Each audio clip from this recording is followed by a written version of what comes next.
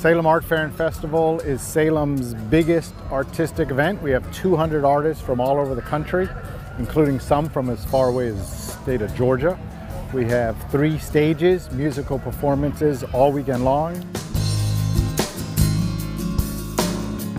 Really, it's a chance for the community to come together. After 2 years with the pandemic, it's so important for us to get out, meet each other, see each other, eat with each other, and hang out together as a community. This event happens every year in July, and we hope to see you next year.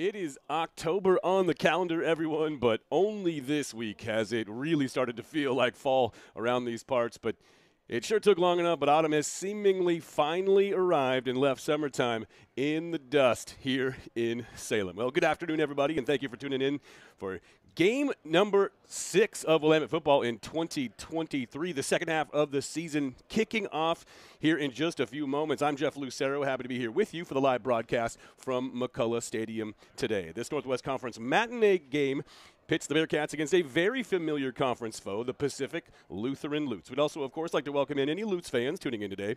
Very nice to have you along for the broadcast as well. We'll talk matchups here in just a bit, but first let's talk about the Bearcats. And for the Bearcats, they come into the game today after setbacks in each of their first 2 league games, most recently right here at home a week ago today, falling to Whitworth in what was finally their home opener this year. The Bearcats hung around with the Pirates and, in fact, moved the ball very well in their first few drives to open the game. In fact, Whitworth held just a slim 14-7 lead with about 5 minutes left in the first half, but back-to-back turnovers by the Bearcats deep in their own territory quickly turned into 10 points for the Pirates, who went into the break leading 24-7 before making all the right adjustments in the second half, keeping the Bearcats off the scoreboard while scoring the game's final 5 touchdowns.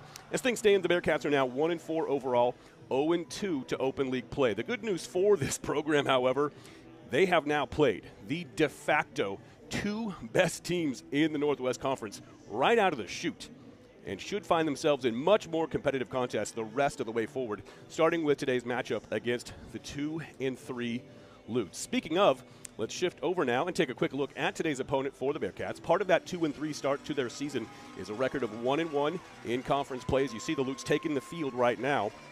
After a 42-13 loss at Whitworth a couple of weeks back, they evened their league mark with a bounce-back, if narrow, victory over Pacific at home last week by a score of 17-10. This is the 53rd all-time meeting between these two programs. Overall, the Lutes lead the Bearcats 33-17 with 2 ties mixed in as well. They've won the past 6 matchups. Willamette's last win over PLU came back in 2015 up in Parkland by a score of 10-9. Now on offense for the Lutes, things go as starting quarterback Darius Chaffin goes. Folks, I did the math of the 330 plays that the Lutes have run in their first 5 games in 2023. he has either thrown or run it himself on 198 of them. That's exactly 60% of their plays. Not only is he their top passer, of course, but he's also their leading rusher. Without question, their offense is predicated on his success both in and outside the pocket every time they step onto the field. Now, two players to watch on defense, and oh my goodness, are they ever good ones. It starts with senior linebacker Kalen Davis-White. He leads not only the team but the entire Northwest Conference in tackles with 54, including a career-high tying 15 last week against Pacific. By the way, little fun fact, he first set his career high of 15 tackles also against Pacific almost 2 years ago to the day of that game last Saturday. Now, among those 54 tackles, 8 have been for losses, including 4.5 sacks. He's already been named the Defensive Player of the Week in the Northwest Conference twice already this season. 4.5 sacks, though, way behind his teammate Nico Gola, who leads the entire conference in sacks. He ranks 6th in the entire nation, in fact, with 7 so far this year. Both he and Davis-White were first-team all-conference a season ago, and both appear well on their way to consecutive appointments to that illustrious squad again in 2023. We'll step away for the national anthem. We'll be right back with kickoff.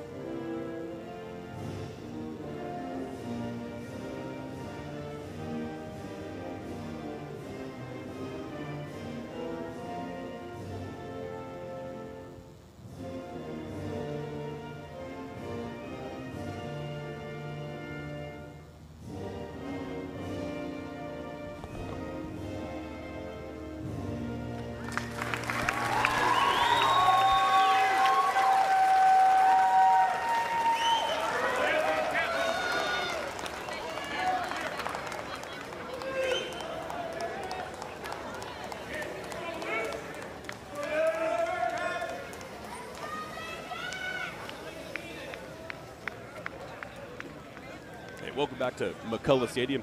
We're moments away now from kickoff between the 1-4 Bearcats and the 2-3 Lutes. A couple of updates to bring you from the Willamette side of things. We do have a change.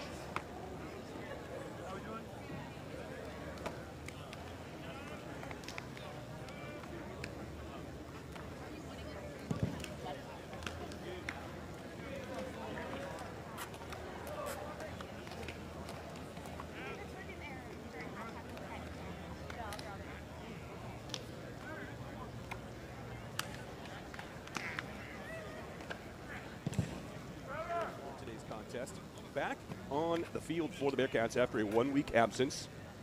Tyler Epifanio makes his return.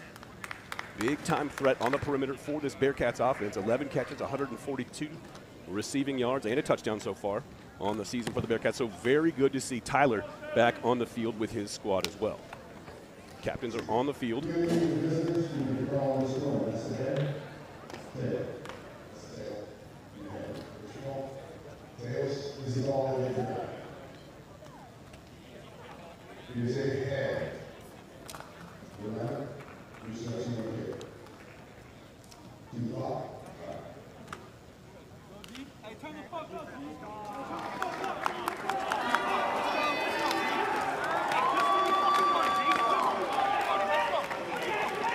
Bearcats have won the toss. They defer. PLU elects to receive. So it will be PLU with the first possession of the contest here in just a few moments. The Lutes clad in the black tops, white pants. Gold tops for the Bearcats, white pants. 1-1 overall record in league play for Pacific Lutheran, coming off a 17-10 victory against Pacific at home last week. Bearcats getting the 2 head and shoulders above everyone else, best teams in this league out of the way right out of the gate. Lost at Lynn Field before finally getting a home opener in the first week of October. That's rare. It is rare to play 4 games on the road before you finally get a taste of what it feels like to play in front of your home crowd. Last Saturday, balmy, just blistering hot afternoon. It has cooled off dramatically throughout the week here. We've had a lot of rain on and off. There is rain in the forecast, but it's not predicted until later in the afternoon. So hopefully most of this game will be played on dry playing field conditions.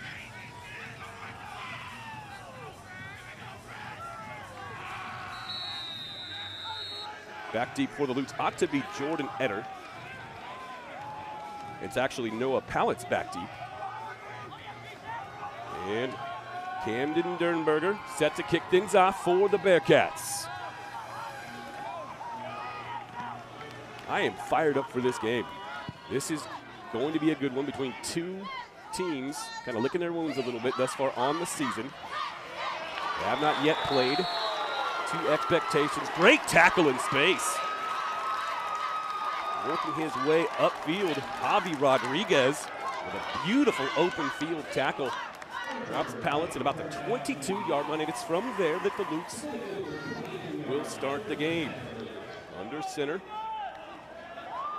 for the Lutes. Again, we talked about him in the pregame. Darius Chaffin does a ton for this team. He's been involved on 60% of the snaps, either through the air or on the ground. He's their team's leading rusher, 70 carries, 219 yards, 2 touchdowns on the ground.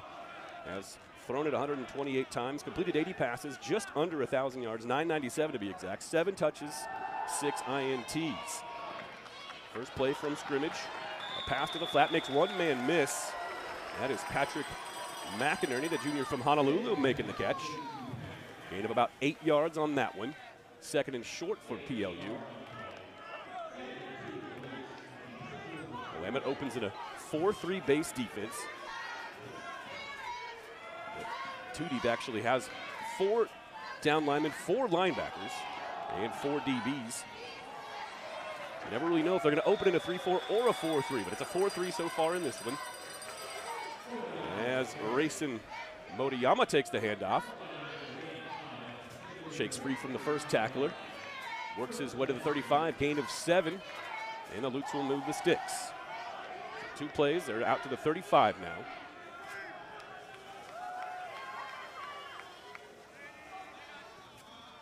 Offset formation in the backfield. Handoff straight up the gut once again. Motoyama works his way straight forward into the pile.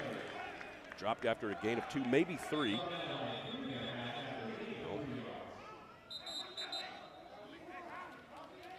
Stop the clock and spot the ball just shy of the 38-yard line.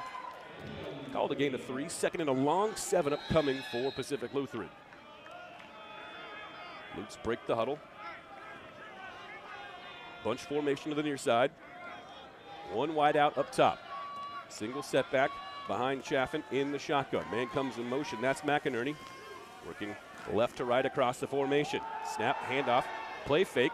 Rolling to his right, dumping it off underneath. That's La'akea Ane with the catch. Tight end / fullback for the Lutes. That's his 10th reception on the season. Gain of about 4 brings up 3rd and 3 for PLU. They want to go quick here. Chaffin, 2 to the near side, 1 at the top. Tight end on the field as well. Play fake to the flat. Phelan with his first catch, the team's leading receiver. Gang tackle to the 45. Just enough, I believe, yes. It will, in fact, move the chains. And the Lutes with their 2nd first down of the game's opening drive.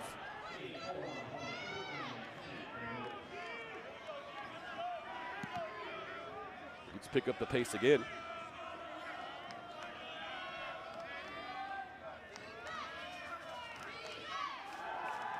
Chaffin gets rid of it quickly. This is Motoyama out of the backfield. Nice chunk play. Eluding tacklers, works his way into Bearcats territory. That's another first down for Pacific Lutheran at the Willamette 41. Bearcats rotate in some defensive reinforcements. Lutes going quickly again. Little spread formation. Noah Pallett sets up in the backfield next to Chaffin. Motioning into the backfield was Thors Stepina. And off over the left side of the line. That was Noah Pallett's on the carry. Dropped after a gain of a couple.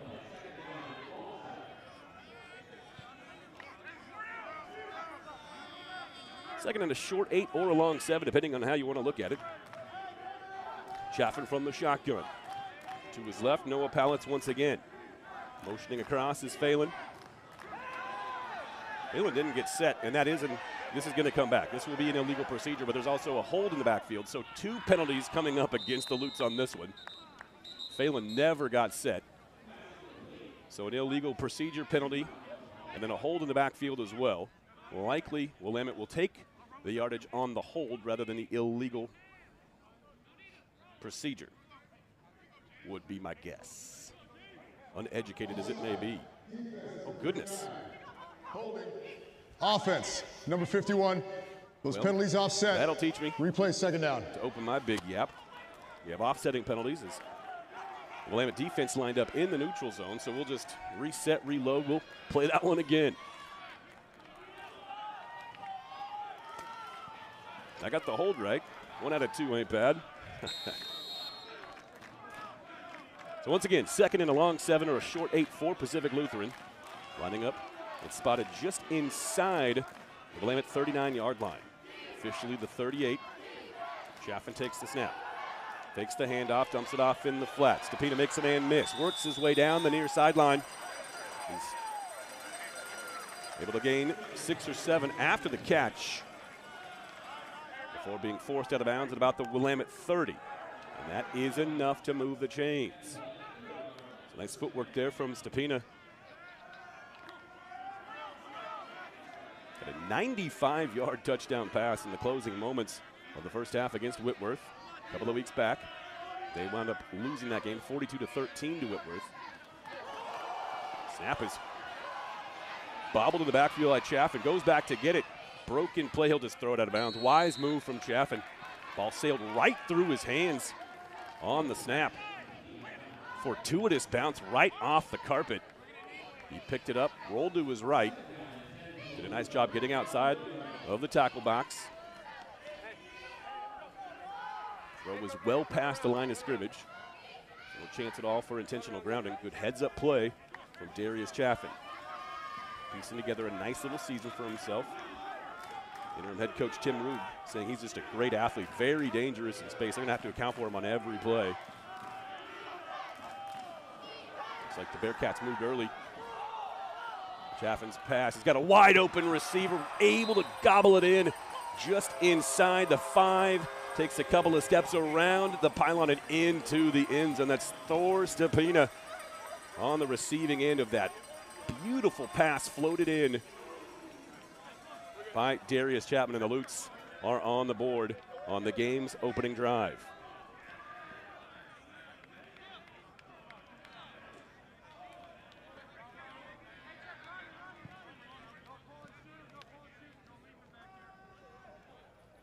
Cole Sargent, left-footed place kicker for the Lutes, 12 for 14 on PATs thus far. Looked good on that one. Bangs it through, and the Lutes lead 7-0. The Bearcats' first possession of this contest is coming up in just a few seconds.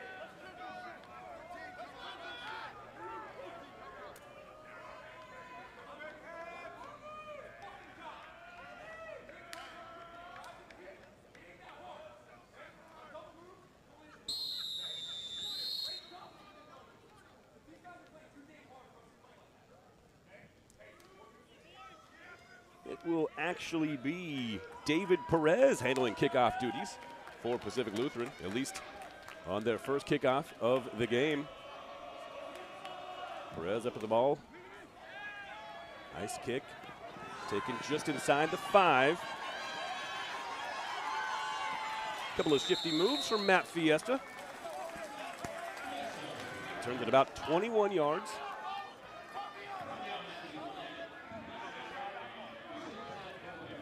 And the Bearcats' first drive of the game will begin at their own 26-yard line. So a nice 23-yard return for Fiesta. Micah Ho'omanawanui, starting quarterback, once again here for the Bearcats. 6-foot freshman from Honolulu. To his right, Gabe Herrera, bunch formation to the near side. Nobody on the far side of the field. Herrera takes the handoff, skips to his left, bounces off one tackler, and is taken down, ankle tackle, after a gain of about 3. Making a gain of 2, 2nd and 8 for the Bearcats. Across the front line for the Bearcats, Parker Heisey, Isaac Opega, Dylan Carpenter, Dayton Roberts, and Gio Gallardo. The starting O-line for this Bearcat squad. Motioning across is the linebacker turned tight end, Dylan Hall. Sets up on the near side. Ho'omanawanui takes the snap. Finds a man across the middle, Justin Genovia. Breaks one tackle and is hauled down across the 40-yard line. Big, nice chunk play for the Bearcats on their first touch so far.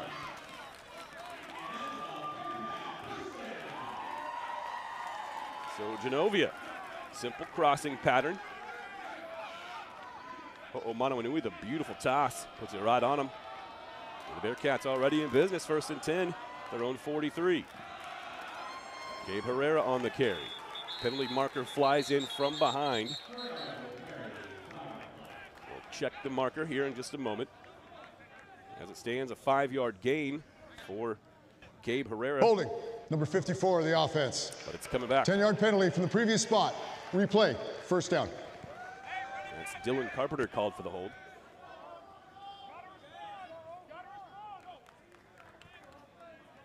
That marches the Bearcats back 10 yards. So 1st and 20 now from their own 32.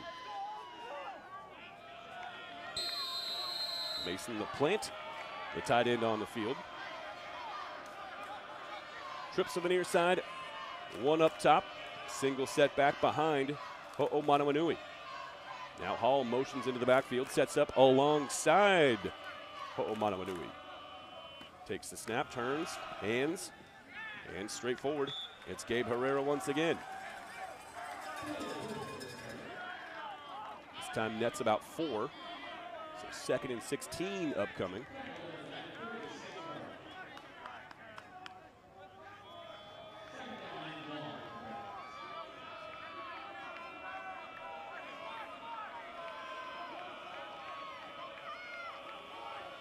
Fiesta and Trajan Clark at the top of the formation.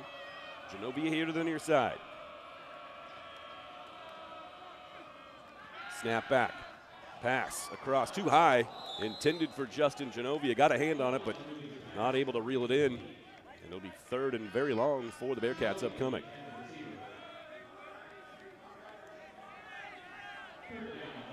It's a very dangerous Lutes defense.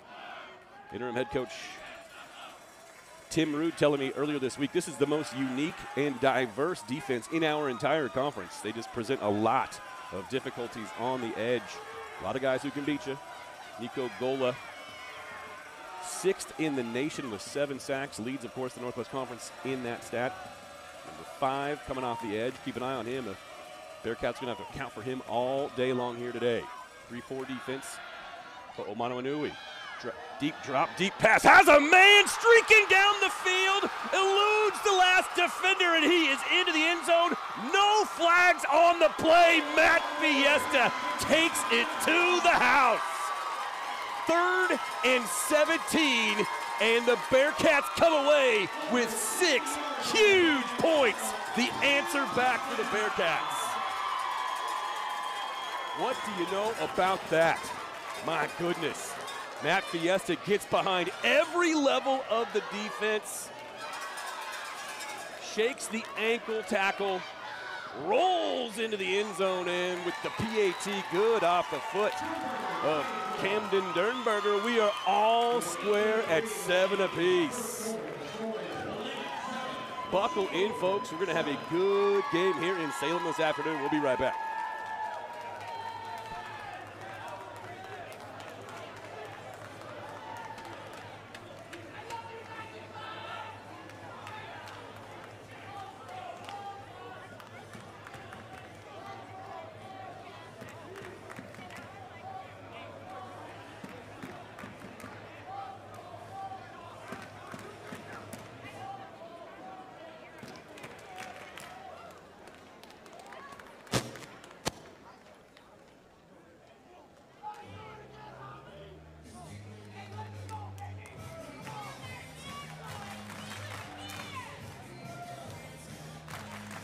Officially 64 yards on that connection.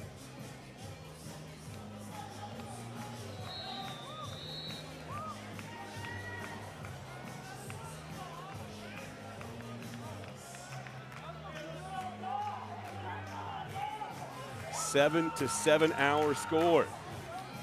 The Lutes with an impressive drive to open the game, but the Bearcats answer back.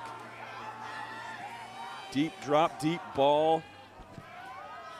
And 64 yards later, the Bearcats tie the game. A little miscommunication for the Lutes. Able to recover.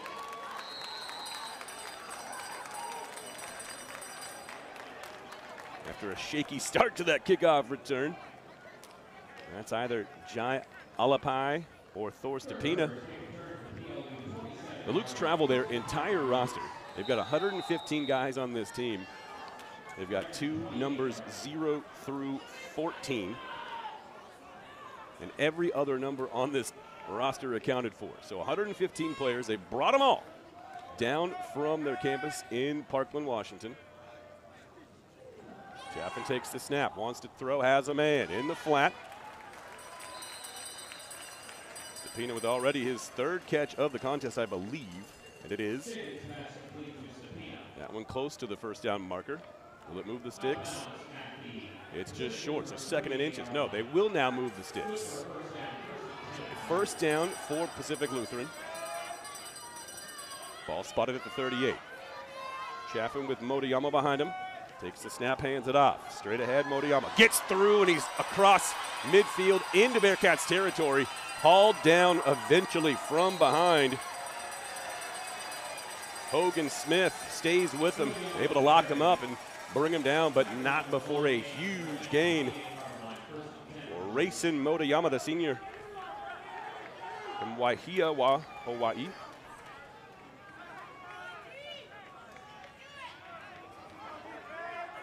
And the Lutes threatening already again inside the 30.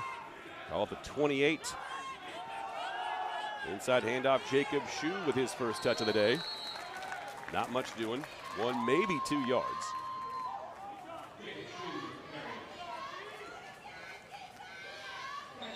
And the Bearcats player down on the field. We'll be right back.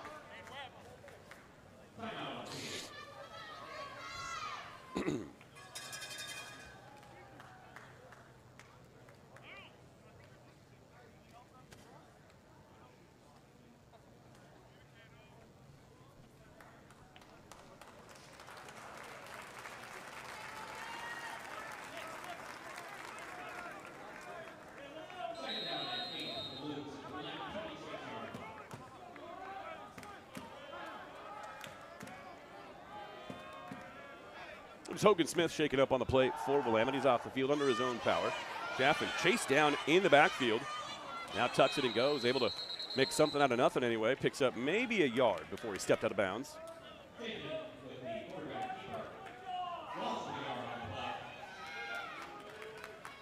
Actually wound up losing a yard. 2nd and 8, make it 3rd and 9. So a big play upcoming for the Bearcats defense. Initial penetration from Michael Wong, chasing the ball over that backfield.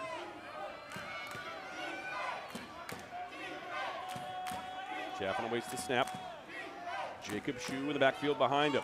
Hands it off. Shue has some space over the left side. Gets to the edge between the numbers now.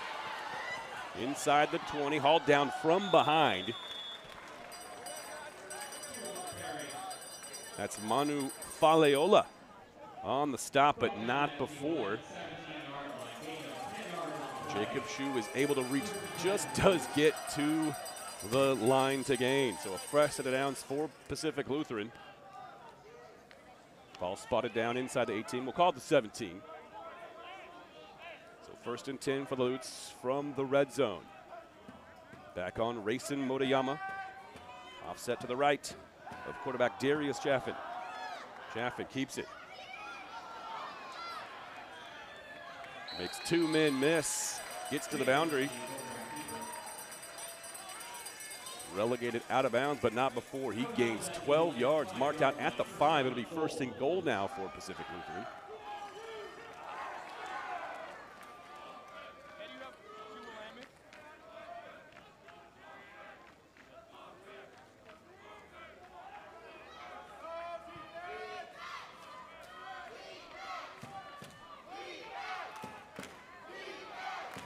Chaffin is a different kind of quarterback in the Northwest Conference. I asked Tim Root if they might actually use a spy technique on Chaffin. So they won't use a traditional spy, but they will adjust here and there as Motoyama takes it from the backfield into the end zone. And the Lutes with consecutive touchdowns on each of their first 2 drives of the game. So punch and counter punch here in the first quarter. 3 touchdowns already scored. We're barely, not even 9.5 minutes into this game. Just to round off that point about Darius Chaffin. I love this line that interim coach Tim Root gave me. He said, they'll adjust here and there in how they want to pressure him. They want to dictate rather than react. What Chaffin is doing on the field. PAT is good. The Lutes back on top, 14-7. We'll be right back.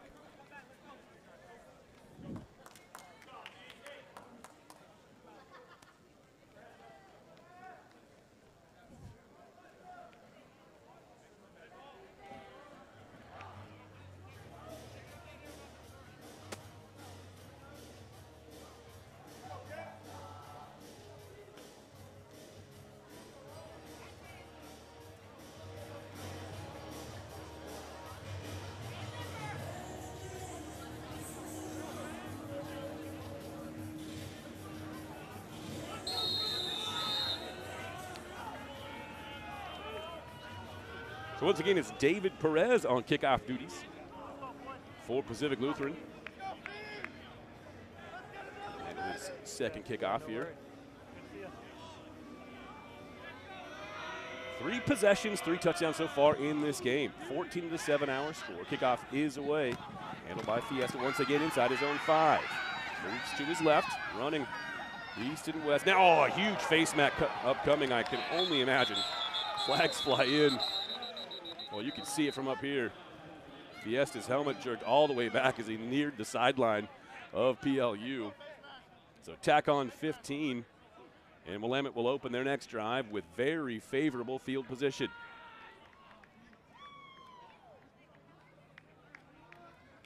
A fine return from Fiesta. Personal foul. Face mask, number 33 of the kicking team. 15 yards will be added to the end of the run.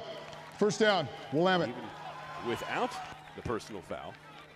Fiesta covering a lot of ground, a lot of it, mind you, east and west across the field, but he had made his way across the 20. He was knocked out of the 25, so a 22-yard return, tack on 15 more, and the Bearcats will start their next drive at their own 40-yard line. Manoanui back in the shotgun pistol formation with Gabe Herrera behind him. Turns and hands. Herrera, ball's on the turf. And the Lutes think they have it. And I'm pretty sure they do.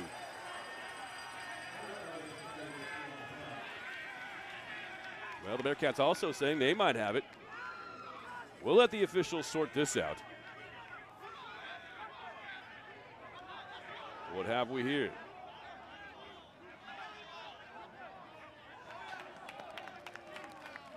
And somehow, Willamette is on top of the fumble. Second down. Gabe Wind the Herrera game clock. was in fact able to recover his own fumble. I did not see who knocked it out. I did see the ball pop free. Getting a look at it on replay. It's kind of hard to tell from that replay angle. How about the quality of our production, by the way? I'm by far the worst part of it altogether. We got a lot of great folks working together to put this broadcast together. Another penalty marker will fly in. We've seen a lot of penalties already in this game as well. These are two teams just getting after it. Each of them a little frustrated on how their season has gone. The Bearcats come in 1-4. Season opening victory against Laverne down in Los number Angeles. 10. 10-yard penalty from the end of the run. Replay, second down. Meanwhile, the Lutes dropped their first two contests in the non-conference. Then won one and have split their two games in league play. They entered today's game 2-3. And 1-1 in the Northwest Conference. We'll try to bring you some other scores from around the conference. Best game of the day ought to be that Pacific Lewis and Clark matchup. Outside of this one, of course. That throw picked off. Well out in front of the intended receiver. Almost directly into the hands of the awaiting defender for the Lutes. I believe that was Jesse Conda. And if it was, that's his first interception on the season. That pass is off target. Conda right there for it. So the first turnover of the game. Remember, it was turnovers last week that really hurt the Bearcats. It's a 14-7 game a week ago against the very powerful Whitworth attack.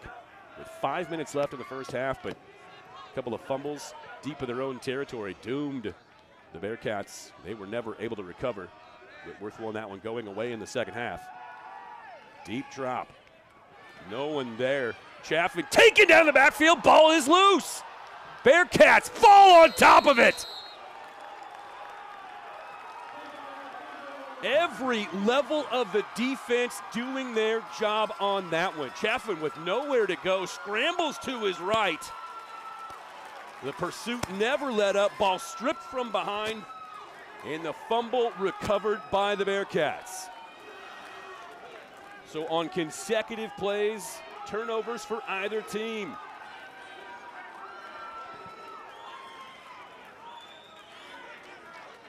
How about the effort of Michael Valtierra coming in and stripping the ball free, forcing the Pacific Lutheran turnover. We've seen it all already in this game, just 10.5 minutes in. Turnovers on consecutive plays by either team. Ho'omanawanui tucks and goes, gets inside the Lutes 40.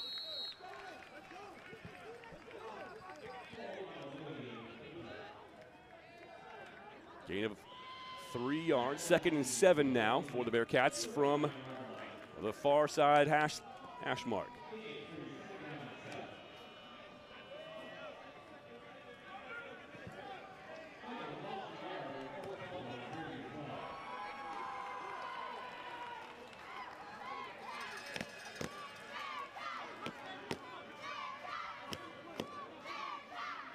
All motions right to left. And a penalty marker flies in before the game. It's going to be a false start whistled against the Bearcats.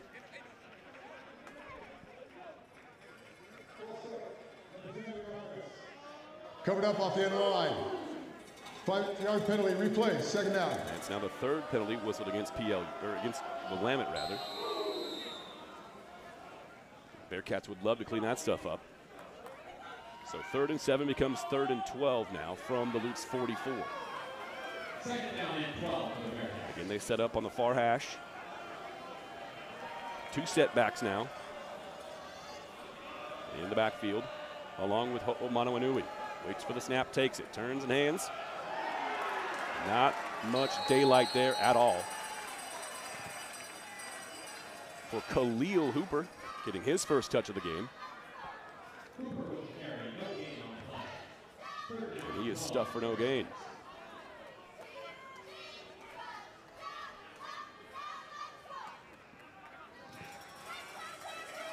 So now 3rd and long for the Bearcats after they forced the turnover. Bunch formation here to the near side, one up top. Single set back behind the quarterback, Ho'o Manawanui. 3rd and 12 from the Lutes 44. Snap is away. Pocket collapses, now sliding to his right and completing the pass to Tyler Epifanio. Welcome back, number 28 in gold. And he's got plenty enough to move the chains. That's a gain of 15 yards inside the PLU 30. Marked down at the 28. Great job of Ho'o Manawanui moving the pocket. Sets his feet, fires a strike. Epifanio there for it. And the Bearcats now from the 28. Straight up the gut. Khalil Hooper, huge carry down inside the 20. Hauled down from behind.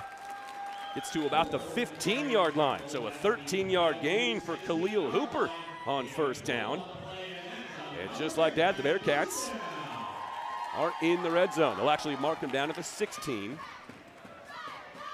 Just under 2 to play here in the 1st quarter. Very exciting game thus far. Hooper stays in, sets up behind Ho'o Manawanui. Takes the handoff, dropped in the backfield. Staying with him and finishing the tackle, George Sanko. First man to him, would not let go. And Sanko with the TFL. Came into the game with 10 tackles on the season. That's his 1st tackle for a loss. That changes things a bit for the Bearcats here, now facing 2nd and a long 11. Call it 2nd and 12 from the Lutes 18. 2 wide to the left, 1 to the right. It's Genovia here on the near side.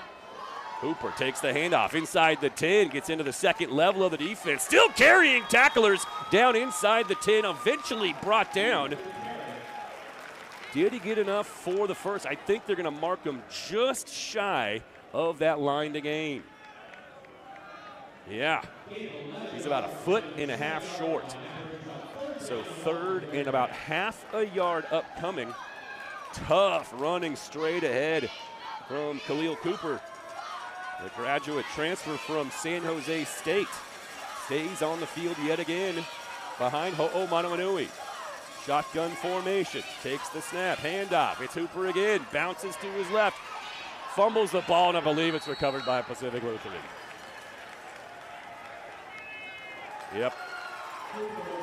Already our 3rd turnover here in the 1st quarter of this game. That one very costly for Willamette, as Hooper had the yardage on the field. for the 1st There's a down. Fumble recovered by PLU. On the 2nd effort, but as it poked free, and the Lutes recover, and they will take over. 1st and 10 from deep, deep, deep in their own territory. Ball marked down just shy of their own 4-yard line. So Chaffin and the Lutes offense will return to the field.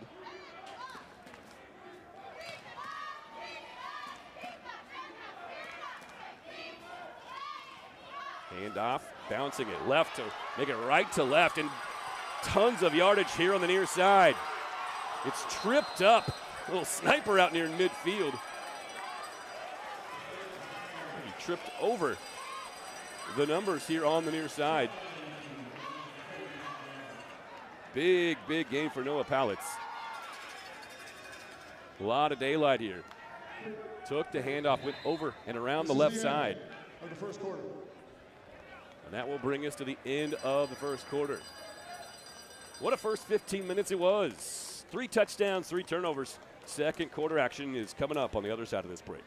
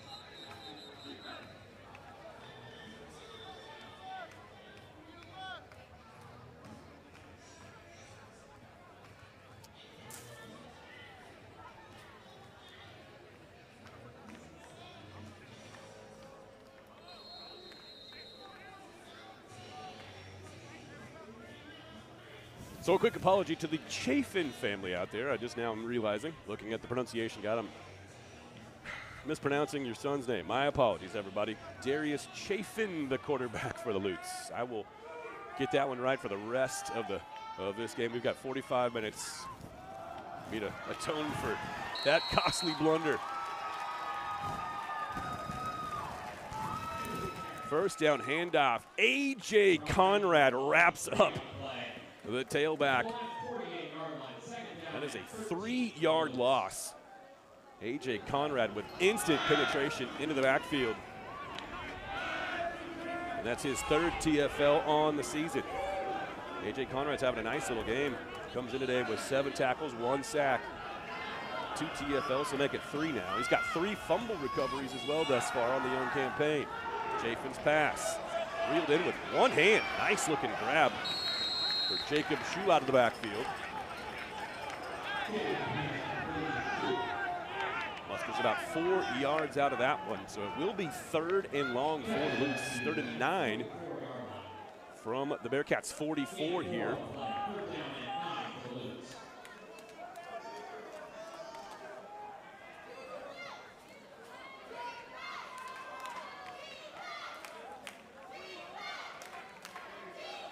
BLU offense perhaps changing the play.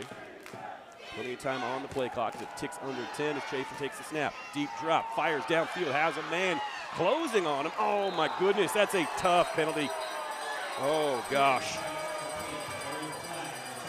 I guess the one thing you can say perhaps there is that Hogan Smith didn't entirely get turned around, but there was very little contact. That ball pass interference, number 11 of the defense. 15-yard penalty from the previous spot. Automatic, first down. Facing 3rd and 9. And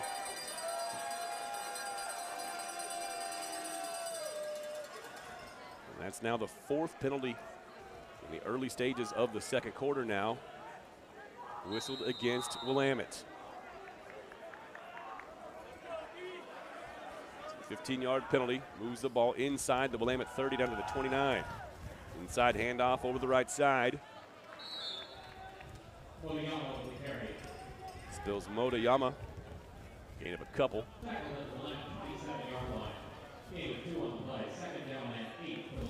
So 2nd and upcoming for PLU.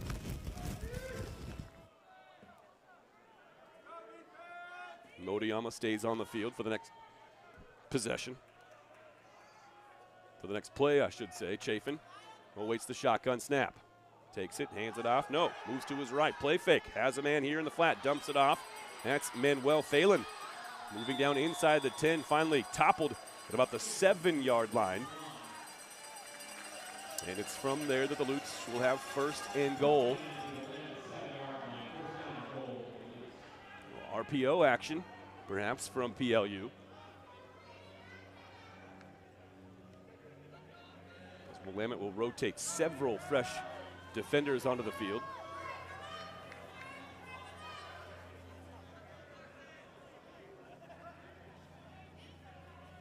Including Vince Becerra, the transfer from Whittier.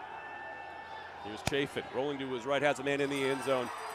Nice little pass and led him right to it. Manuel Phelan, his 2nd touchdown of the season. One of the best perimeter receivers in our league, to be sure.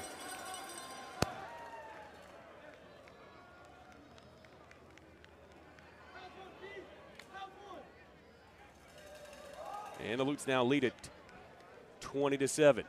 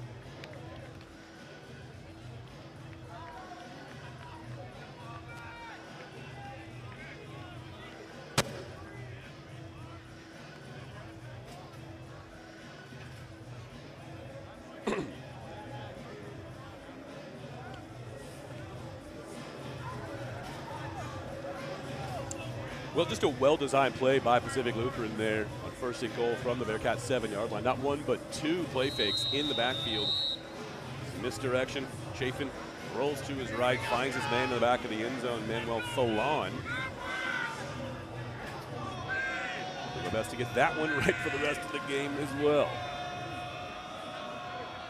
Did a lot of prep for this broadcast. Should have spent some more time looking at the pronunciation guide for Pacific Lutheran. Ball was free there for a few moments. Bearcats with a critical special teams mistake, and it's going to cost them.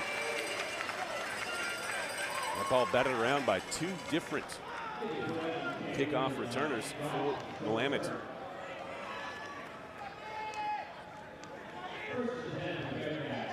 Bearcats will take over, beginning this drive deep in their own territory at their own 7-yard line.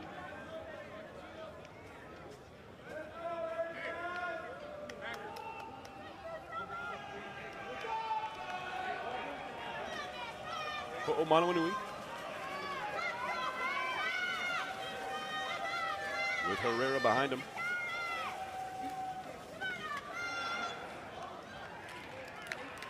Fires a pass, far side of the field. That's Epifanio again, and a penalty marker flies in yet again.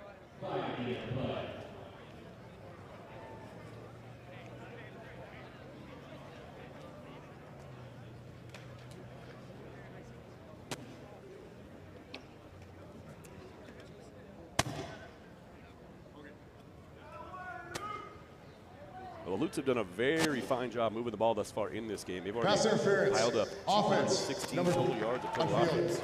Coming in averaging just 286 per game on the season. It's Epifanio called for the OPI. Saying that,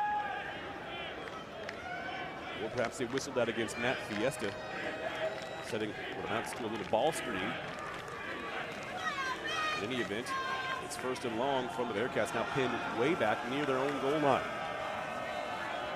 From the 3, play fake across the middle. Genovia hauls it in, drags a defender across the 20, and it's enough for a 1st down. How about Justin Genovia hanging in across the middle? Beautiful throw. Manawanui putting it right on a gain of 17, make it 18 yards out to the 21-yard line. And the Bearcats with some breathing room. They were pinned back against their own end zone. And now have a fresh set of downs from the PL from their own 21. All motions into the backfield. Herrera staggers to his left. The pile forces its way forward, and he falls forward for a gain of 2, maybe 3 yards. Brought down shy of the 25. They will mark it between the 24 and the 25. It's a call to gain of 4. 2nd and a long 6 upcoming here for the Bearcats. Genovia will split wide to the far side of the field. Herrera the single set back in the pistol formation behind Manawanui. 2nd and 6. Handoff, Herrera. Make that, excuse me. That is Stephen Wright on the carry. Bearcats' 2nd leading rusher a season ago. A little bit lower on the depth chart so far this season, but that's his 1st carry of this game. Gain of 3, it's 3rd and 3 upcoming now for the Bearcats. 2 wides to the far side, 1 to the near side. Strong side right. Lutes bring everyone close to the line of scrimmage. Contact in the backfield. First guy there, Nico Gola. One of the 2 huge beasts on this team. 7 sacks on the season. 10 TFLs, make it 11. After he drops Stephen Wright. And in fact, Stephen Wright coughs up the football, and the Lutes recover.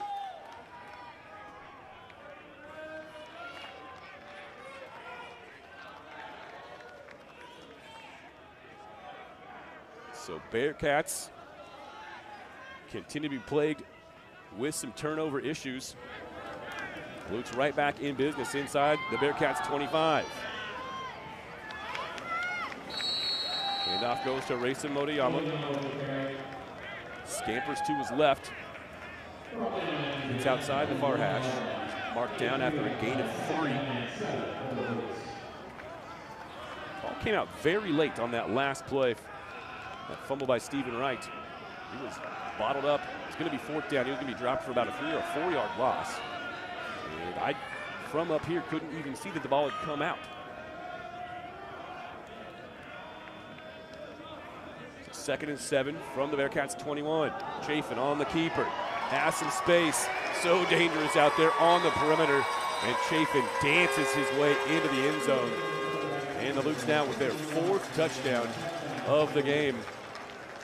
They have opened up a 27-7 lead with the point after try upcoming.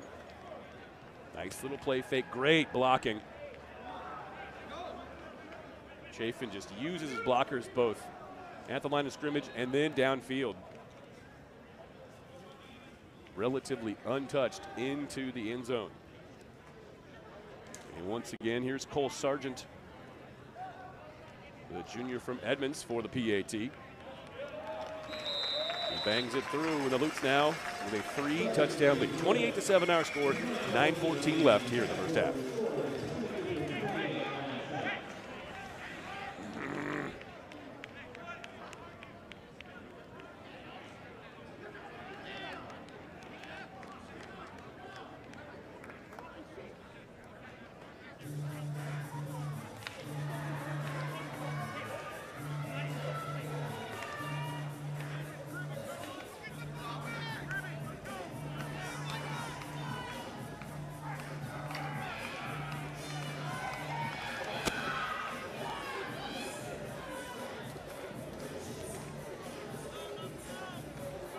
$28-7 our score.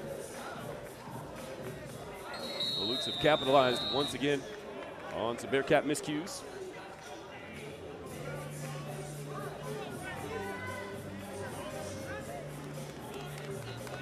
Two turnovers in this game for the Bearcats have led to 2 Lutes touchdowns.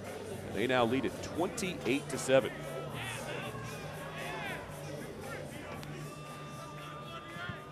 Kickoff is away off the foot of David Lopez. Goes into the hands. And Bearcats down near their own 10-yard line. Elijah Romero on the return, that time for Willamette.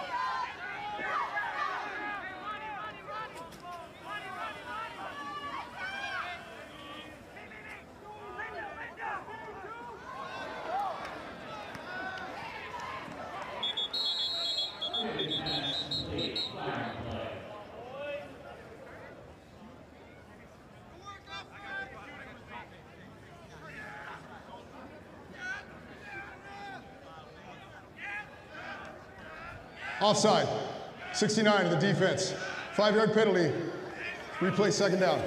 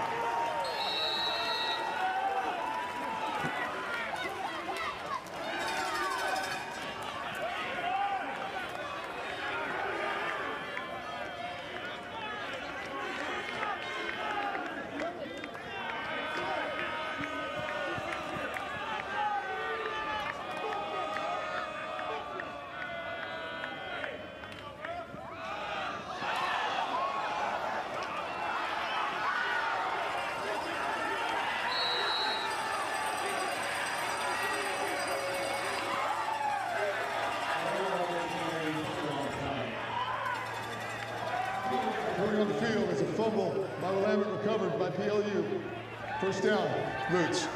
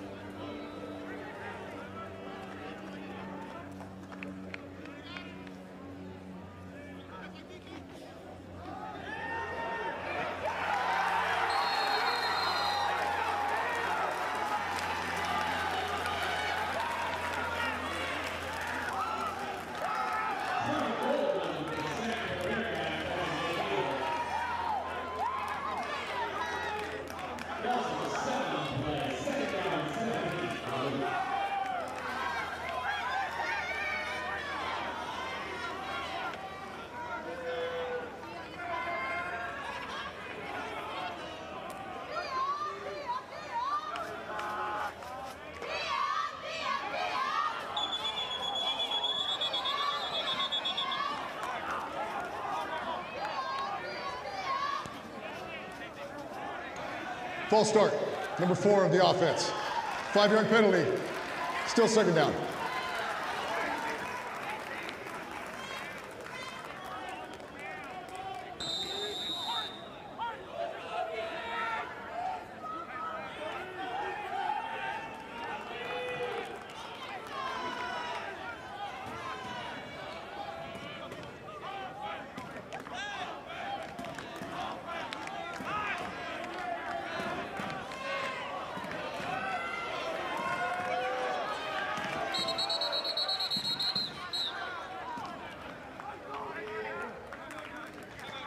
Timeout, Pacific Lutheran, their first of the half.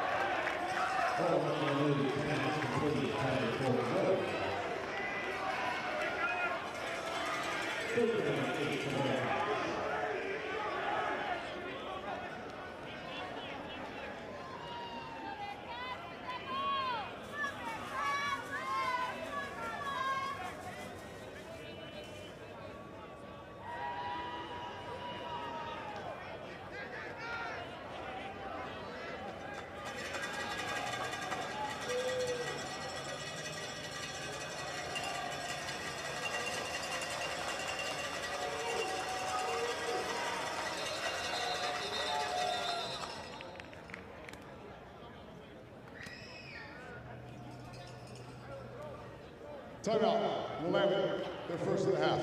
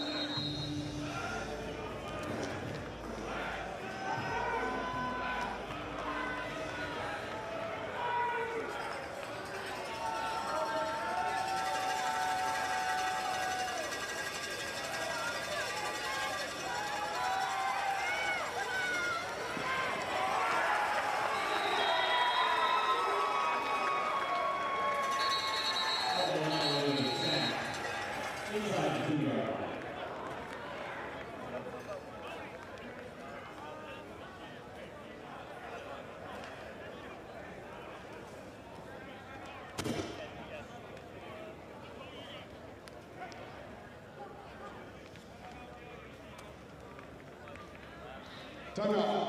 Pacific Lutheran, their second of the half.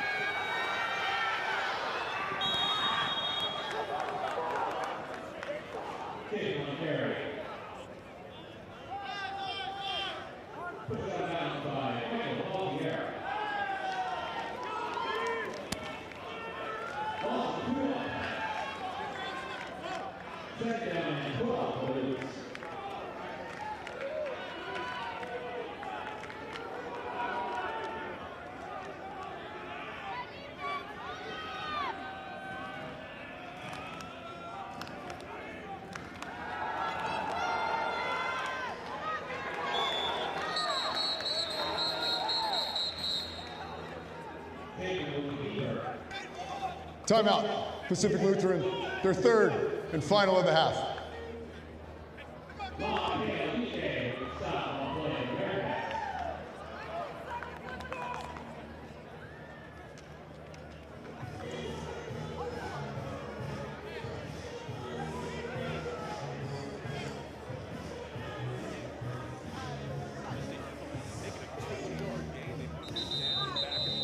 Line of scrimmage. So it will be 3rd and 10 for Pacific Lutheran, who were forced to burn their final timeout after that spectacular open field tackle from La'alike.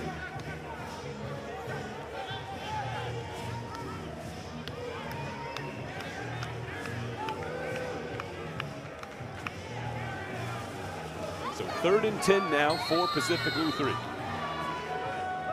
Huge play. Can the Bearcats defense keep the Lutes out of the end zone on 3rd down? Play fake. Chafin fires to the flat. It's well short of its intended receiver. That ball skips up and into the pads. Patrick McInerney. And the Lutes will elect to attempt. Will be a 37-yard field goal off the foot of Cole Sargent. His long on the season is 24.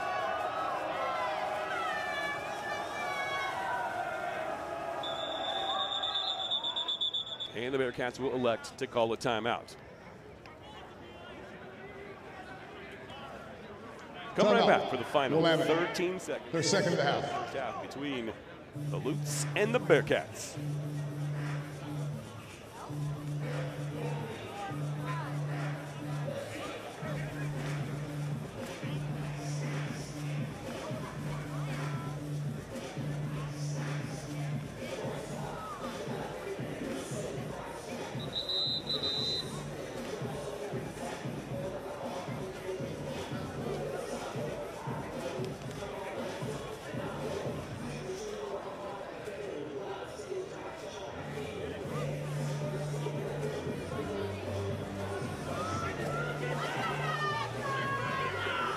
So once again, 13 seconds left here in the first half. It's 4th and 10 for PLU. They bring the field goal unit onto the field. It's Cole Sargent, who has not made a field goal longer than 24 yards. In fact, he's missed 2 inside of 29 yards so far this season. This would be a season long for Cole Sargent. It's blocked! Great penetration right up front. The Bearcats block the kick. Ball is recovered across the 30-yard line. And penalty markers fly after the play. I believe we're going to get an unsportsmanlike or an unnecessary roughness against PLU. That's very likely the case. So with 7 seconds left, the Bearcats will actually have the ball out near midfield, pending the penalty.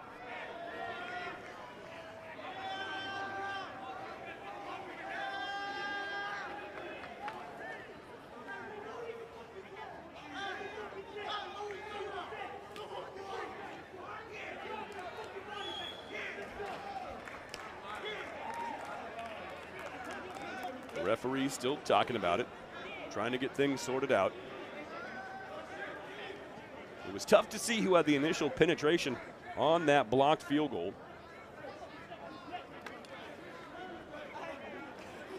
Bearcats just blew up the entire interior. Right over the ball. Initial burst right through.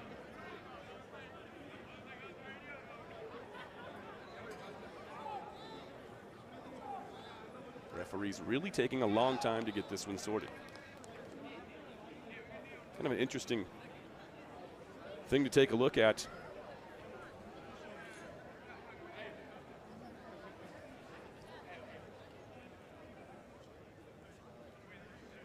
Lutes already with 284 yards of total offense. They averaged 344 on the season, so kind of approaching that number already here. After the blocked field goal was recovered, dead ball, unsportsmanlike. Number 95 of Willamette. Punching and stomping, he has disqualified himself from the remainder of the contest. Those penalties will be enforced half the distance to the goal. First down, Willamette.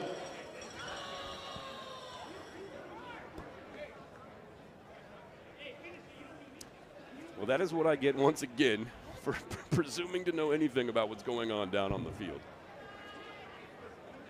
The penalties were actually against Willamette. It was against A.J. Conrad, and he has in fact been disqualified from the game going forward. So the Bearcats will be without A.J. Conrad for the final 30 minutes once we return from the halftime break. Speaking of, that is exactly what we were at. Bearcats elect to take a knee after the penalty was enforced against them, after they blocked the field goal attempt by the Lutes Cole Sargent. And it is Pacific Lutheran who will take a 28-7 lead into the locker room here at halftime. Folks, we'll step away for about 20 minutes. Please rejoin us shortly thereafter. Second half action between Pacific Lutheran and Willamette coming up in about 20 minutes.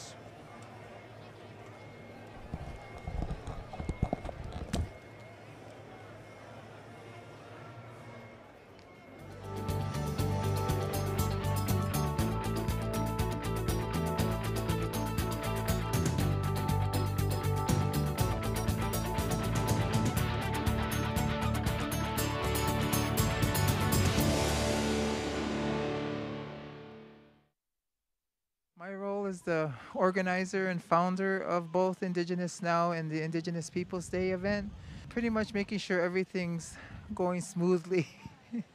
Indigenous Now, what we do is we advocate and we educate our communities, especially our Indigenous and Native students. So this is what we do in our community. We also do protests also to educate the people of Salem Kaiser on all of our Native issues. This is a day to let people know that we are still here. We are still struggling. There's still a struggle in our society that we still have to fight. Our Native issues regarding water, land. We have speakers that will be speaking, and we'll have some expedition dancing of our native dances. There's also some performers that are from the indigenous areas of our brothers and sisters south of us. The Red Dress Project is the way of introducing our murdered and missing indigenous relatives. We want to bring awareness to this to let them know that this is real, and it's painful for some of us because it's family. And always wanting to remind people that we are human beings. Follow us on our Instagram and our Facebook pages for any updates or any actions that we're doing. Listen and observe. This is what we were taught when we were little. This is why we're so connected to the earth. So we want people to start listening and learning our histories and our issues so that they can understand the struggles that we've been going through all since 1492.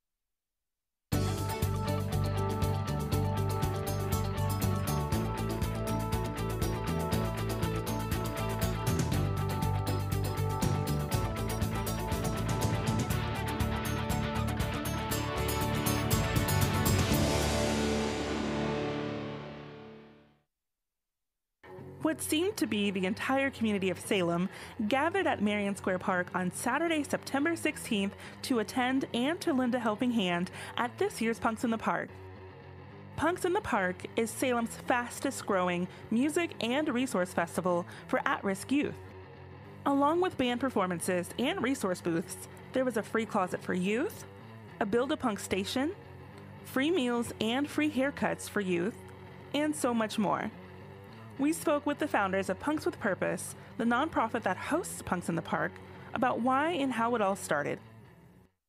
I created Punks with Purpose because I was a youth experiencing homelessness. Unfortunately, my mom had a lot of mental issues, and it wasn't very talked about, and she didn't have the resources for it. So I wish I had somebody like me, so I became her.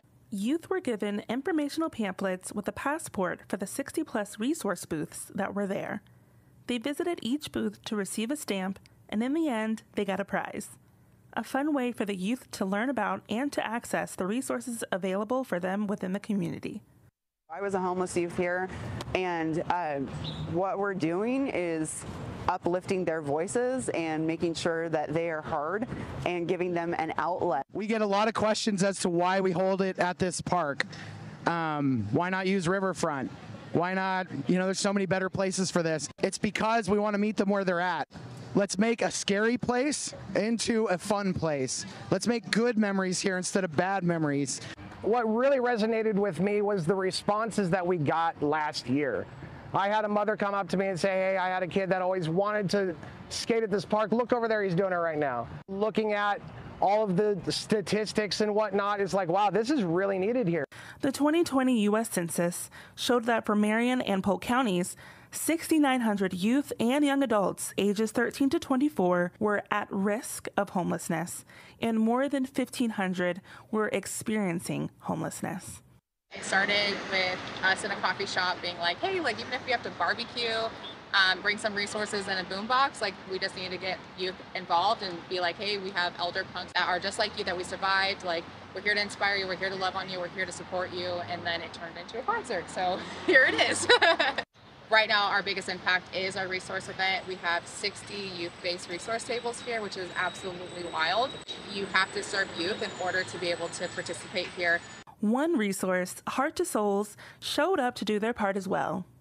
Heart to Souls was founded by Micah Sisko and Brian McMullen with the mission to provide local foster youth with a new pair of shoes. We were able to put together about 50 shoes for some of the local youth, and we have them all here ready to go. So they're going to be swinging by picking up their shoes. We have a ton of resources here that are youth focused, but a lot of these youth either don't know about it or are not allowed to reach out to these places. And that's the reason why we do something like this. Hey, we're going to a concert, right on. Hey, there's resources too. Some of the youth that we encounter don't have good days. This is a good day. We give them the stage, we let them tell us their story, we let people hear. The youth are smart, they know what they want, they know what they need, and they need us to listen more than anything. Our youth are very strong and they're very durable, but they shouldn't have to be. We should be the ones that's empowering them and supporting them. I want the youth to be able to come in here and be like, oh man, what's this? And then leave knowing that they're empowered, supported, that they have community resources, that they can see somebody walking on the street, they see me on the street being like, hey, yo, you're the CMO, and know that they have a community around them that will guide them and help them when they're in need. Punks with Purpose officially became a nonprofit as of this year with a mission to provide perspective on the challenges threatening our youth today. To see our community rising up for our youth is everything to me. There's a lot of organizations that are doing some awesome things for our youth. You can always hit us up at punkswithpurpose.org and we can, direct you or guide you hey, I have this skill or I have this knowledge. I want to help, how can I help? We can help direct you and guide you to maybe somewhere where you'll just click and you'll be like, this is great. Much love to our community, because if it wasn't for you guys, we wouldn't be able to do something this big and reach as many youth as we have. If we all come together, we can help them turn into really functional members in our community and keep this thing growing on and on. To find out more about Punks with Purpose, visit their website at punkswithpurpose.org and find them on Instagram, Facebook, and TikTok.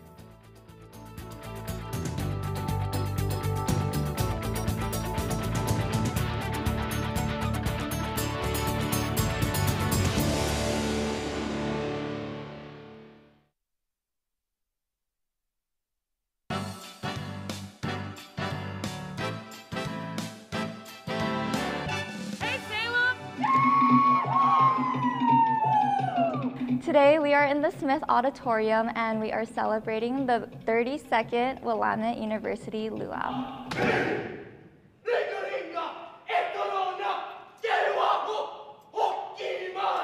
Yeah, it was really nice being able to see the audience out there today and the smiles on their faces. It was also lovely hearing their cheering.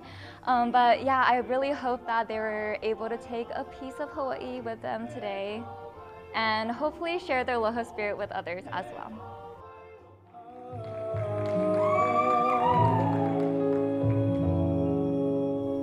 If you want to know more information about Hawaii Club at Willamette University, please follow our Instagram at WU_HI Club.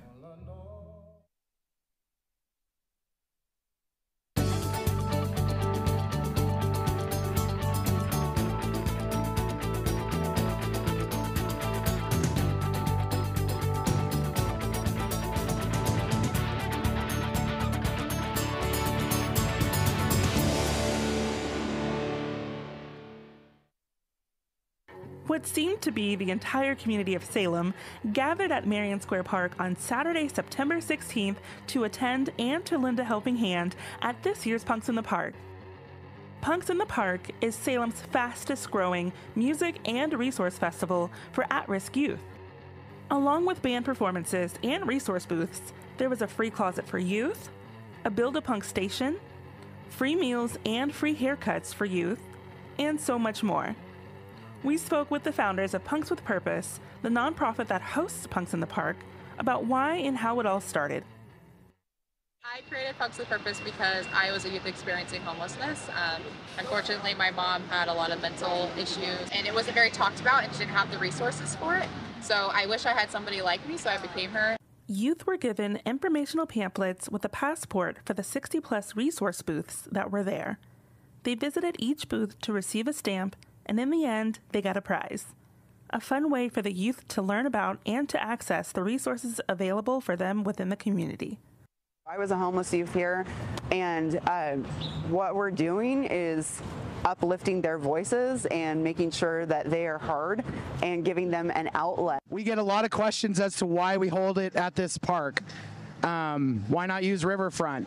Why not, there's so many better places for this. It's because we want to meet them where they're at. Let's make a scary place into a fun place. Let's make good memories here instead of bad memories. What really resonated with me was the responses that we got last year. I had a mother come up to me and say, hey, I had a kid that always wanted to skate at this park. Look over there, he's doing it right now. Looking at all of the statistics and whatnot, it's like, wow, this is really needed here. The 2020 U.S. Census showed that for Marion and Polk counties, 6,900 youth and young adults ages 13 to 24 were at risk of homelessness, and more than 1,500 were experiencing homelessness. It started with us in a coffee shop being like, hey, even if we have to barbecue, bring some resources and a boombox, we just need to get youth involved and be like, hey, we have elder punks that are just like you, that we survived, we're here to inspire you, we're here to love on you, we're here to support you, and then it turned into a concert, so here it is. Right now, our biggest impact is our resource event. We have 60 youth-based resource tables here, which is absolutely wild. You have to serve youth in order to be able to participate here. One resource, Heart to Souls, showed up to do their part as well. Heart to Souls was founded by Micah Cisco and Brian McMulloch with the mission to provide local foster youth with a new pair of shoes. We were able to put together about 50 shoes for some of the local youth, and we have them all here ready to go. So yeah, they're going to be swinging by picking up their shoes. We have a ton of resources here that are youth focused, but a lot of these youth either don't know about it or are not allowed to reach out to these places.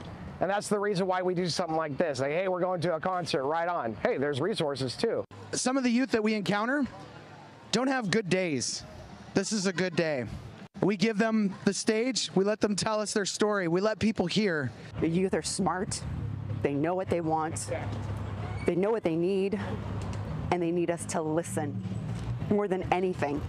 Our youth are very strong and they're very durable, but they shouldn't have to be. We should be the ones that's empowering them and supporting them. I want the youth to be able to come in here and be like, oh man, what's this? And then leave knowing that they're empowered, supported, that they have community resources, that they can see somebody walking on the street. They see me on the street being like, hey, yo, you're the CMO, and like know that they have a community around them that will guide them and like help them when they're in need. Punks with Purpose officially became a nonprofit as of this year with a mission to provide perspective on the challenges threatening our youth today. To see our community rising up for our youth is everything to me. There's a lot of organizations that are doing some awesome things for our youth. You can always hit us up at punkswithpurpose.org and we can, direct you or guide you like, hey, I have this skill or I have this knowledge. I want to help, how can I help? We can help direct you and guide you to maybe somewhere where you'll just click and you'll be like, this is great. Much love to our community, because if it wasn't for you guys, we wouldn't be able to do something this big and reach as many youth as we have. If we all come together, we can help them turn into really functional members in our community and keep this thing growing on and on. To find out more about Punks with Purpose, visit their website at punkswithpurpose.org and find them on Instagram, Facebook, and TikTok.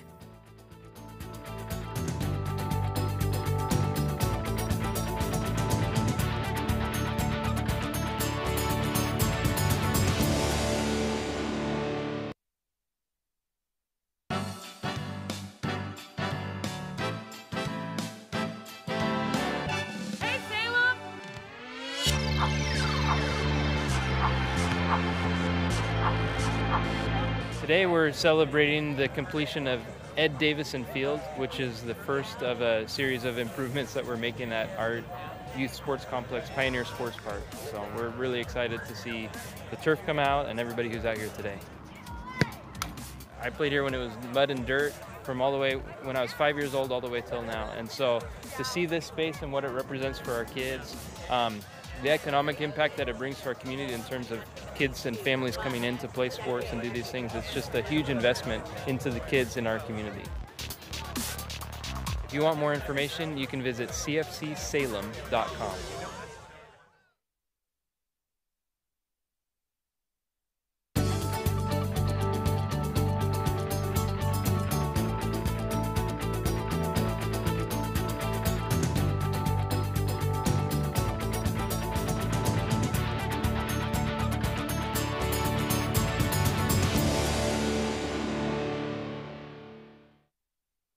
This has been about a 5.5-year effort to come to today.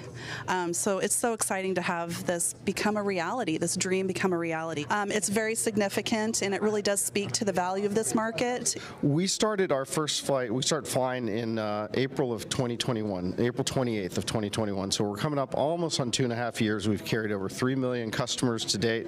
We'll do about 2.5 million just this year. So we're growing.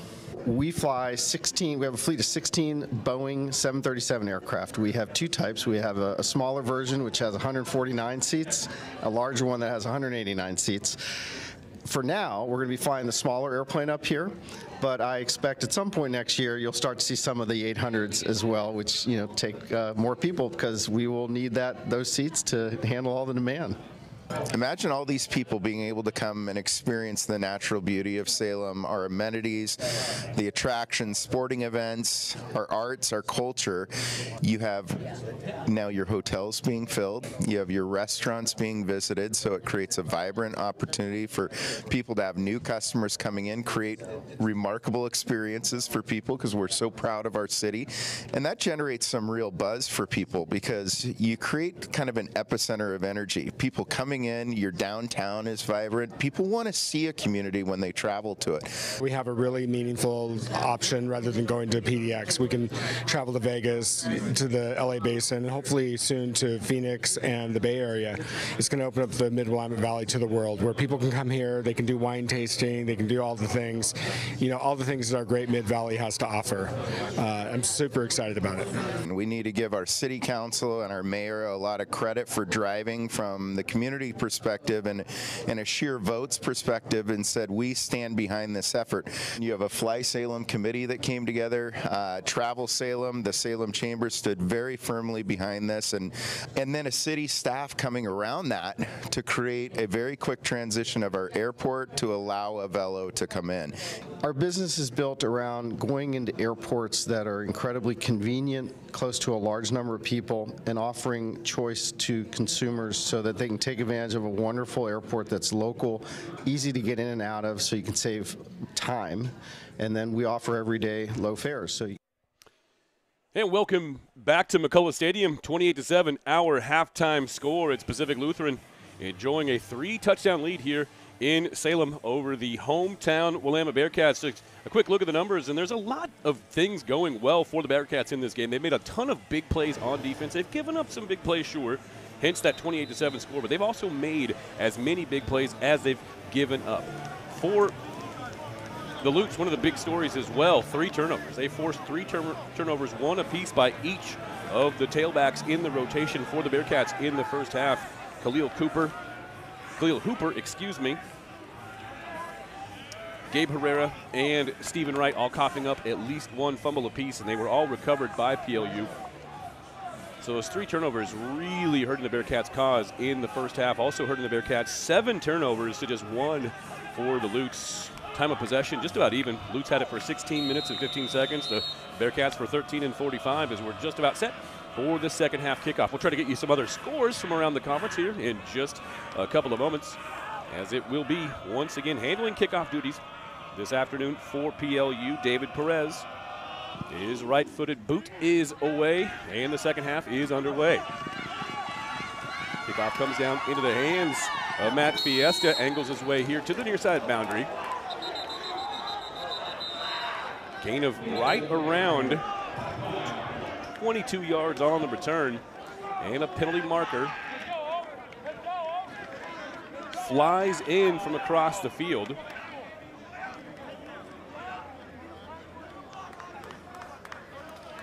And this one will be marked off against the Bearcats on the return. Penalty from the end of the run, first down, Willamette. So 7 penalties in the first half. In the first on the opening kickoff of the second half. Penalty number 8 on Willamette, and they will start the drive here from their own 15-yard line. Manuanui back at it as the quarterback for the Bearcats. Remember, they do have a change at the backup position today. Jack McCarthy been moved up to number 2 on the depth chart, ahead of Max Grizel, who's a little banged up and likely unable to go today.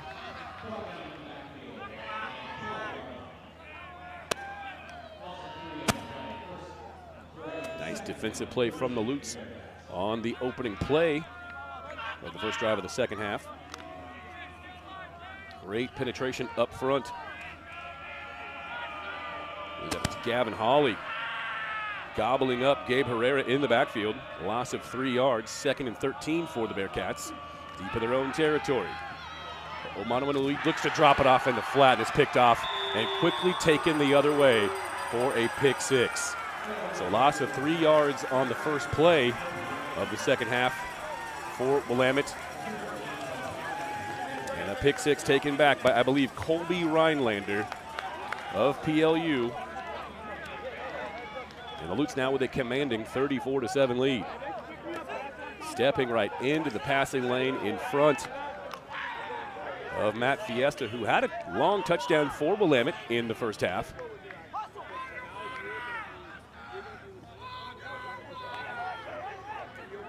Colby Rhinelander is a heck of a player. 28 tackles coming in on the season. He'd broken up 5 passes, had yet to have an interception on the season, but he makes his first INT of 2023 count in a big, big way. He takes it back 11 yards for a pick 6. And just like that, PLU with a 35-7 lead.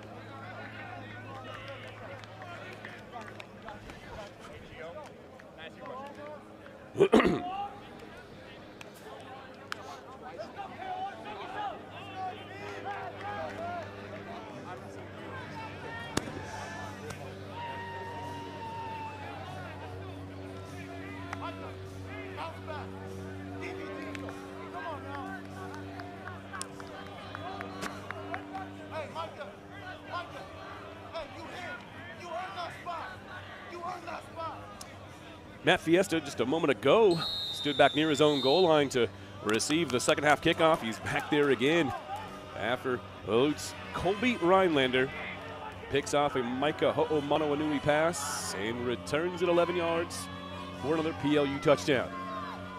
Bearcats gave up a couple of defensive touchdowns last week against Whitworth. Fiesta from just across the goal line. Brings it outside the numbers. Cuts back upfield as he crosses the 20. Brings it out to the 22. And we will once again get a look here at the Bearcats offense here in the second half.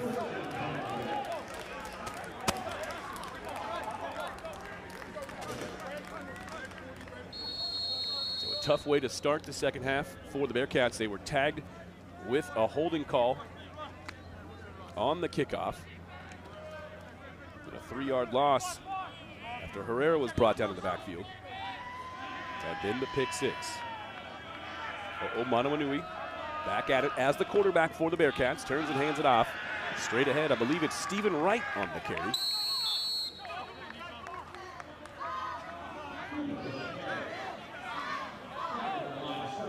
Make that Khalil Hooper the ball carrier for the Bearcats. He had the best success of that running back by committee approach for the Bearcats in the first half.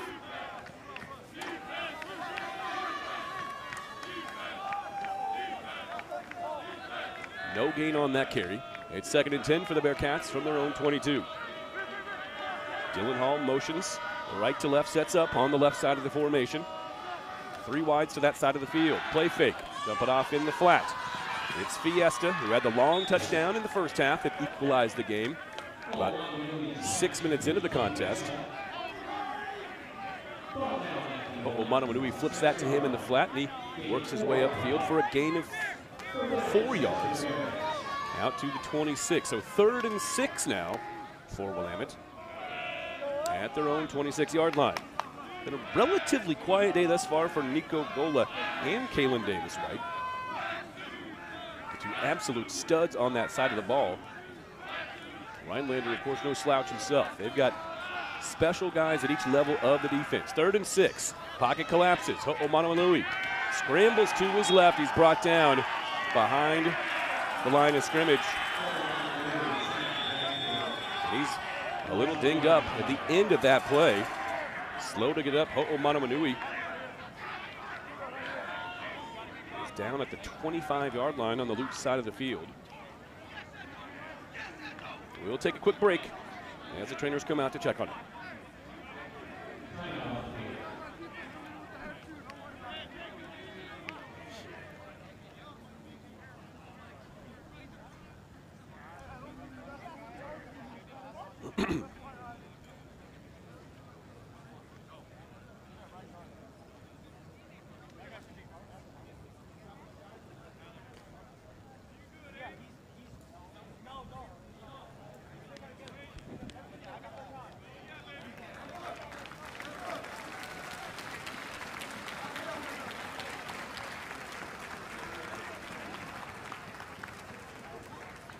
Well, certainly good to see Micah Ho'omanawanui walking off the field.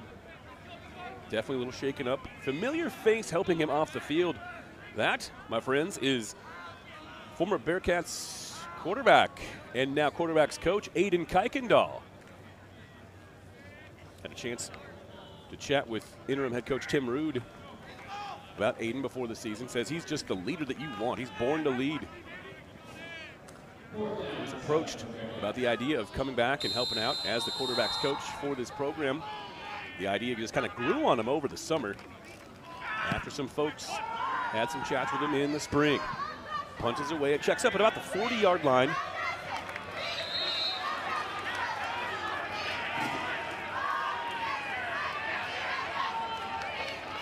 And the Lutes will begin their next drive in decent field position at their own 41-yard line from the far side hash. 35-7 our score.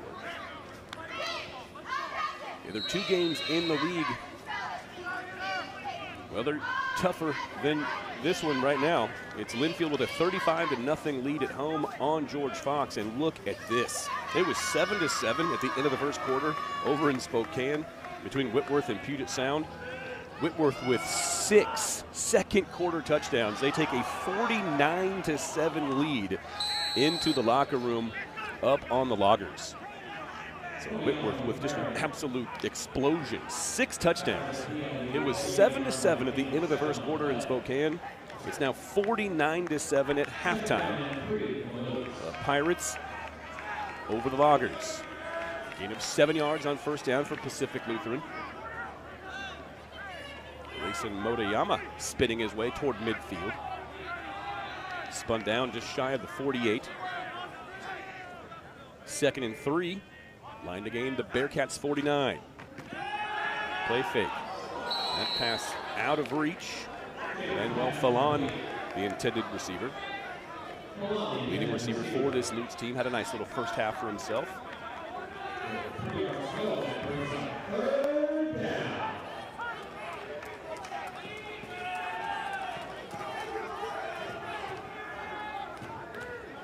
He had 4 catches, 46 yards, and a spike. But a huge third down upcoming for the Lutes near midfield. It's 3rd and 3. Can the Bearcats hold again? They've come up big in some high leverage situations so far in this contest. Motion man is La'akea Ane across the formation.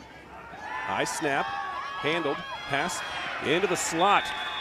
Timed perfectly, right on the numbers, into the hands of Patrick McInerney, the slot receiver for this PLU offense. He's got the first down into Bearcats territory. Beautiful pitch and catch there from the Lutes. And they are driving. Marked down at the Willamette 40-yard line. Break the huddle with 2 wides to the near side, 1 at the top of the formation. On a offset over the right tackle. Motoyama, play fake to him, another. Little seam route, slot pass snuck inside. That one for Stepina. That's his 5th catch of the game. He also scored a touchdown in the first half. Darius Chafin looking very sharp under center.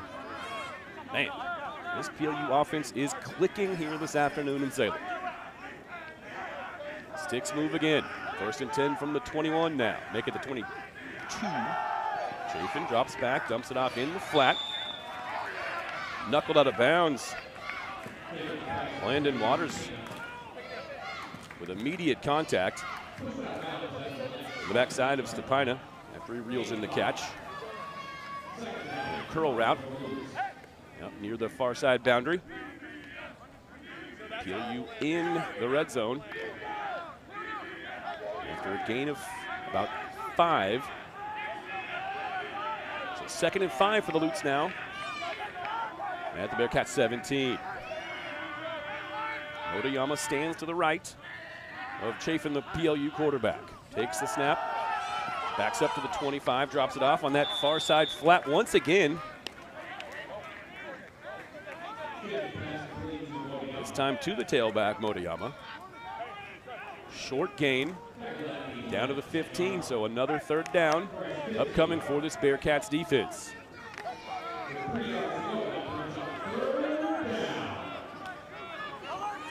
Tailback on the field, cycles in. It's Jacob Shue. Had a handful of touches in the first half. He's in the pistol behind the quarterback Chafin for the upcoming 3rd and 3. Play fake again into the flat. Chafin loving the right side in front of his own sideline this time. Once again, it's Stepina with his 6th catch of the day, making his 7th catch now. And it'll be 1st and goal for the Lutes, right at the Bearcats' 10-yard line.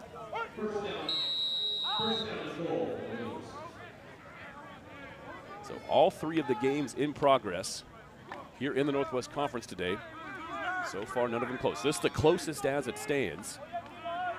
A 4-touchdown difference. Linfield up 5 scores at halftime on Fox. And Whitworth blowing out Puget Sound at home. Across the middle, broken up nicely How about Landon Waters closing on the intended receiver, able to poke it away at just the right moment. Landon Waters, it's not much of a secret. He is just an absolute beast back there. The converted safety, played safety last year for this team, moved to cornerback in the offseason, and he is having himself a very nice year. That's already his second pass broken up today, and the 6th on the season overall for the 6-foot junior from Martinez, California.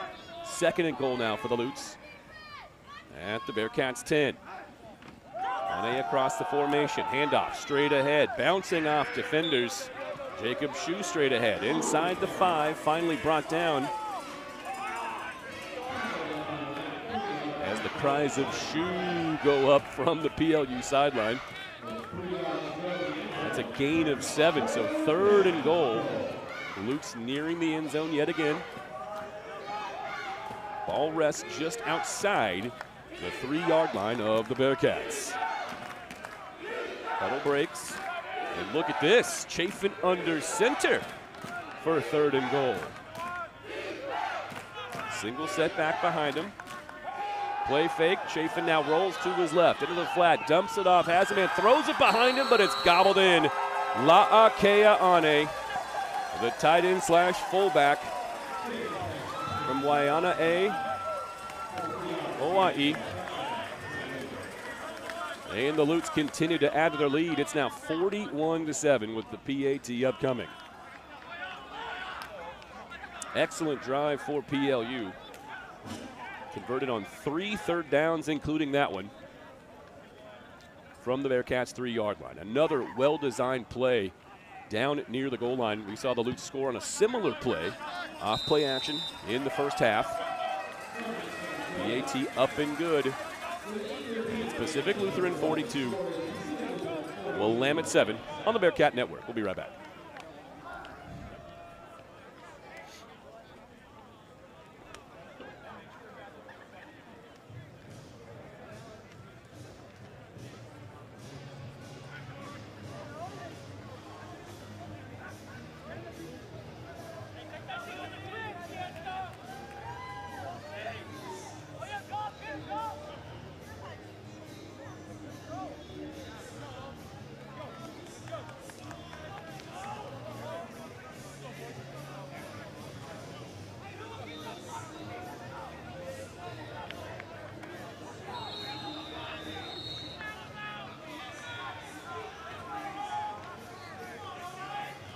Well, just an all-around good game in the pocket for Darius Chafin, the quarterback for Pacific Lutheran. 21 of 27 passing, 214 yards, 3 touchdowns now. He's spreading it around as well.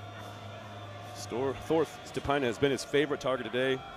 8 targets, 7 receptions, 100 yards even, and a touchdown. That time, though, he finished off that drive with a touchdown pass into the hands of La'akea Ane, his first touchdown of the season for PLU.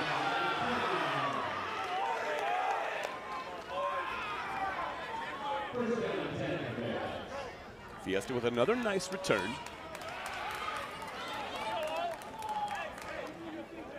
As he fielded that one about the 7-yard line, got across the 20, and was hauled down out of bounds, just shy of the 30-yard line.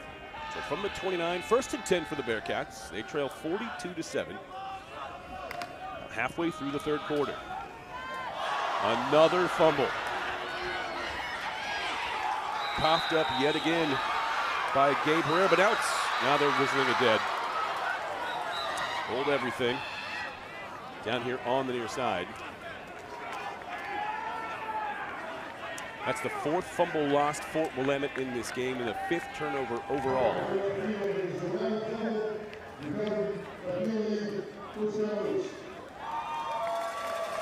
Difficult times for the Bearcats here in the 2nd half thus far. Only a few plus plays for them. And that's the 2nd fumble lost and 3rd fumble overall today. Tough day for Gabe Herrera.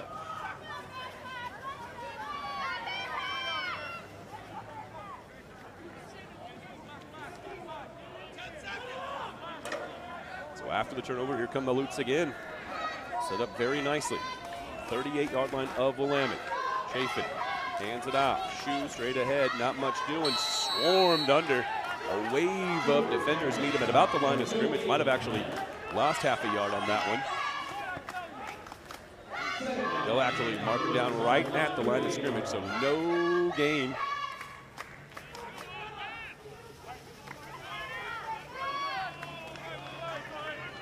For Jacob Shue. He stays on the field in the pistol formation. 2 wides to the right, 1 to the left. The tight end offset on the right side. Play fake.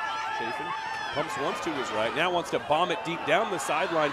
His man curling back to the ball, and he's able to haul it in the end zone. What an amazing throw from Darius Chafin on the receiving end. Patrick McInerney works his way back to the ball. It looked well short. McInerney was running around down the sideline, and he came all the way back about 10 yards into the end zone to field the catch. A lot of air left under this ball. Stepping into it, hit as he releases the football.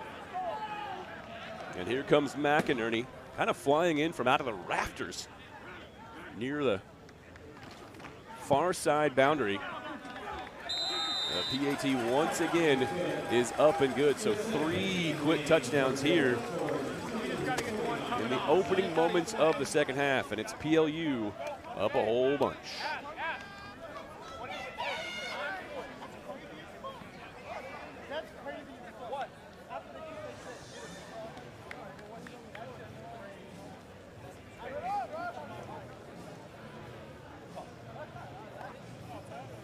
Hey, there's a verbal cue. I'm here because there's a verbal cue for their PAT kick multiple times. The last 2 times.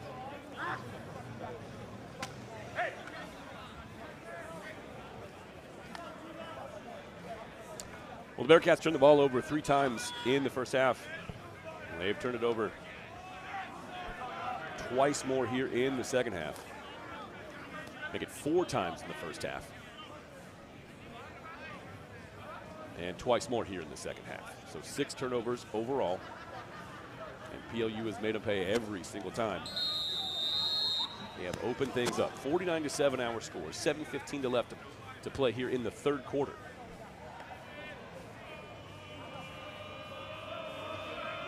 David Perez kicks it away. Fiesta moves up his own 7-yard line, takes it from there. Works his way now around the left. Huge block out there. And we're going to get a blindside block, I believe, whistled against the Bearcats. You know what, though? I've learned I should just shut up about stuff like this. I have presumed a couple of too many times, and I've paid the price every time so far in this game. I'm just going to let the referees do their business, because every time that I've thought I knew the call, I had it wrong. During the return, personal foul, illegal blindside block, number 14 of the return team. Penalty will be enforced half the distance to the goal. Block. First down, Willamette.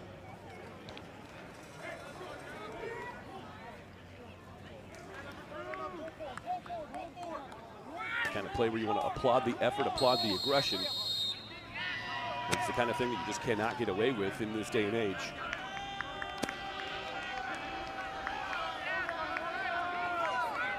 And the penalty will back the Bearcats up to just across their own 10-yard line after the nice return from Fiesta.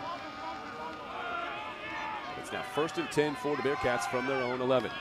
New quarterback on the field.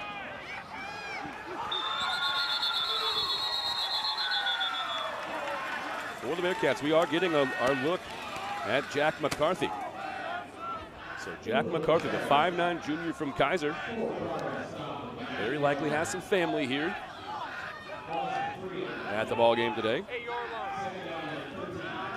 McCarthy has appeared in 2 games thus far for the Bearcats, played a little bit against Southern Oregon, most of his minutes logged against Linfield. He's 3 for 10 on the season, 3 for 8 of that, however, was in that game against Linfield, good for 30 yards. He hands off here.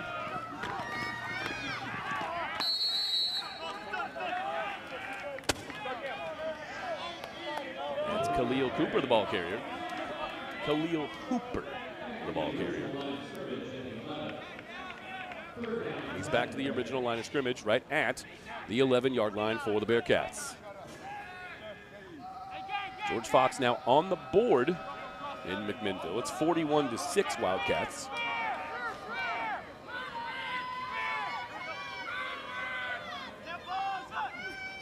McCarthy takes the snap, 3-step drop. Now rolls to his left, has some room to run, looks downfield, fires a pass. It's a little ways out of the outstretched hands and into the sideline of Pacific Lutheran.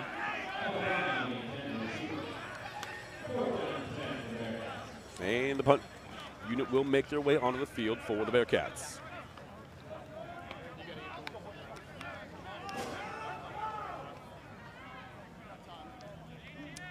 If you're old enough to remember, you know how much pride and rich history Pacific Lutheran brings with it. Down the road from Parkland, just south of Tacoma, nestled away in between Parkland and Puyallup, Washington. State Route 512. It's a Pacific Lutheran football program that in a 20-year span between 1980 and 1999 appeared in 8 national championship games. Of course, all those coming under legendary head coach Frosty Westering. If you know Northwest Conference football, you know all about Frosty Westering, head coach at PLU for 32 years. Again, 8 national championship appearances in a 20-year span. That's just ridiculous. We all know how good Linfield has been over the last 6 decades. 6 decades of winning football at Linfield. Well, you know what? PLU was in lockstep with them for a very, very long time in this league. Of those 8 championship appearances in those 20 years, 4 of them resulted in national championships for the Lutes. Just a couple of national tournament appearances since then. And Frosty Westering, I believe, retired at around 2003 after being at PLU for 32 years. Man, oh man, what a legacy he left with that program.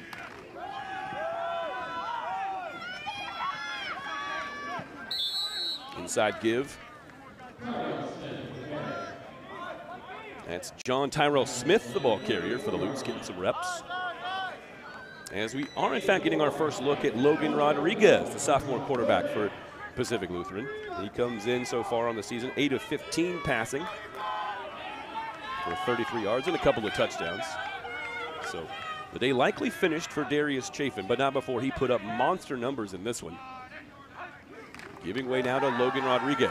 Uncorks his first pass of the day, but it's in and out of the hands at about the 30-yard line here on the near side boundary.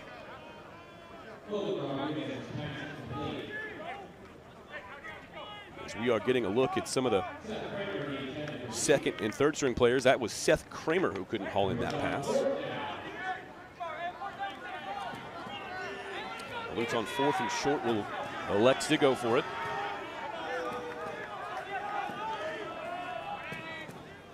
Rodriguez awaits the shotgun snap. Inside handoff. I'm not sure he got there. John Tyrell Smith was wrapped up pretty quickly. Bearcats with immediate penetration in the backfield, and I believe they dropped him short. So that is the second time today that the Lutes have turned the football over on downs.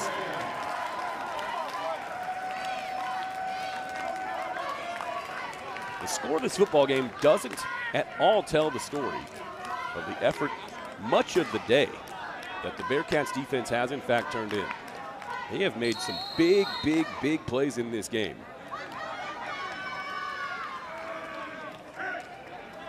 And once again, Jack McCarthy assumes quarterback responsibilities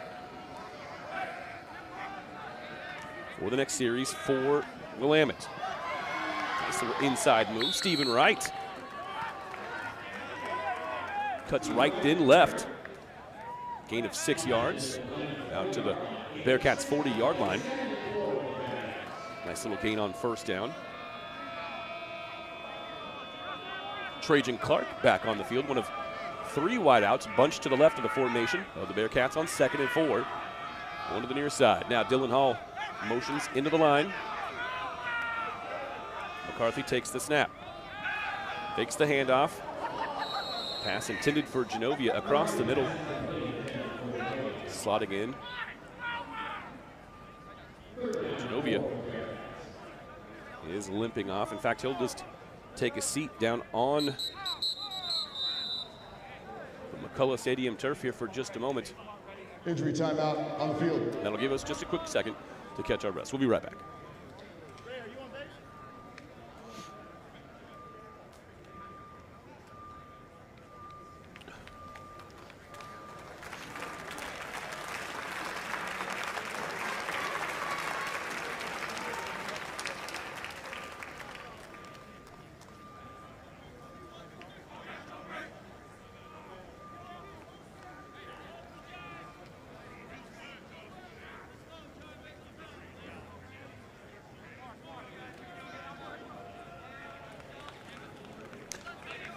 Well, let's definitely hope for good things to come for Justin Genovia, able to get off the field.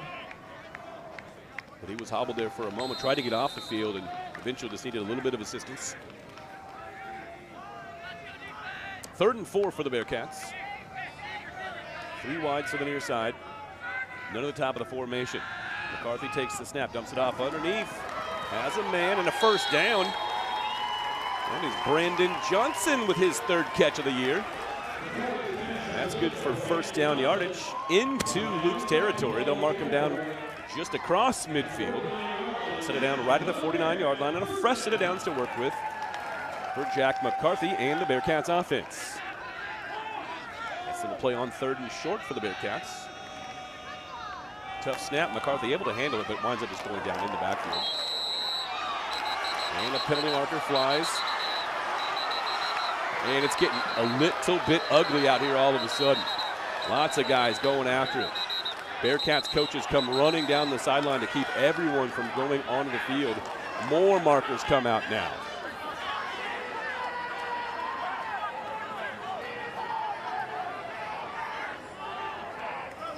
Well, tempers flaring. Frustration definitely boiling over.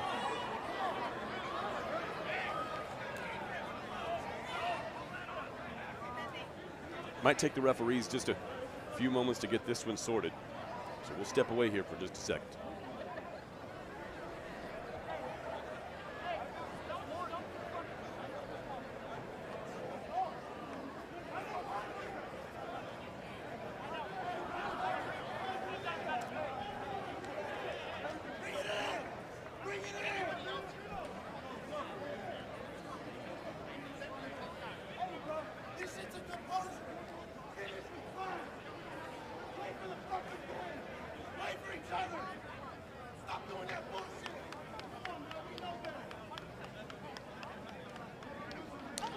Not 1, not 2, not 3, not 4, but 5 penalty markers currently on the field here at McCulloch Stadium. Referees still talking about it, trying to get everything sorted out. It started with a dead ball foul against the Lutes, but then things kind of escalated from there.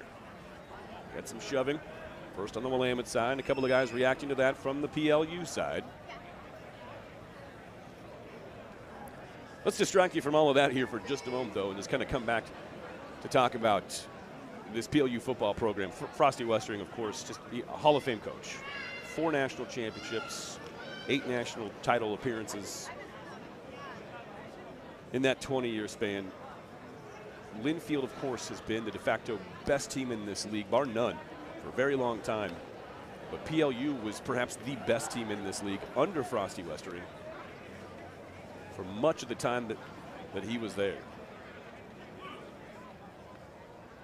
I'm not quite sure what the number is on consecutive winning seasons for Linfield. I think it's approaching 65 or something absurd like that. 6.5 decades with a winning record. But the success that the Lutes sustained for a very, very long time. You know, interestingly, take it back a little further even. Marv Harshman. If that name sounds familiar, it should. A head basketball coach both for the Cougars and the Huskies up in Washington. He was with Washington State basketball for 13 years, the head basketball coach at Washington for another 15 years. But before that, he was a 4-sport athlete at Pacific Lutheran, earning 13 letters in 4 sports. And when he graduated, you know what he did? He went and served 3 years in World War II before coming back to Parkland and becoming the head football coach for 7 years. And while he was the head football coach at Pacific Lutheran, he was also the head baseball coach for 5 years. And then he left to coach basketball at Washington State and then ultimately Washington.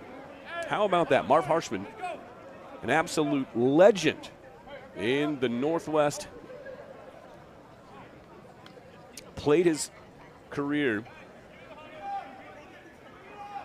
his athletic career, his collegiate career, I should say, was actually drafted into the NFL by the New York Cardinals. Yes, the New York Cardinals. Or was it the Chicago Cardinals? Anyway, so Marv Harshman,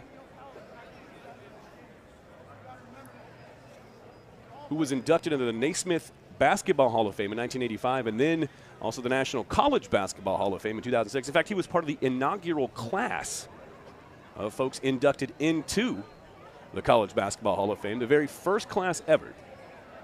But it all started for him back at Pacific Lutheran way back in the 40s. Is going to be second down.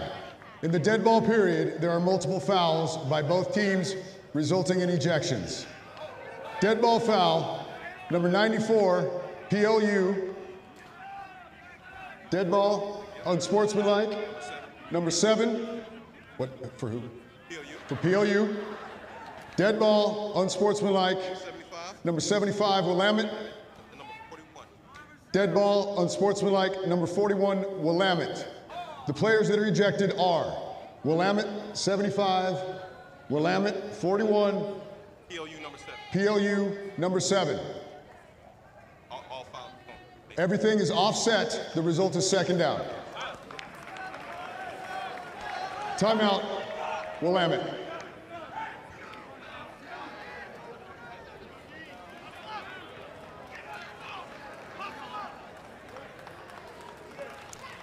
We've had multiple ejections here in the game. Nasir Ford for Pacific Lutheran has been ejected, as has Dayton Roberts and Ray Passay for Willamette.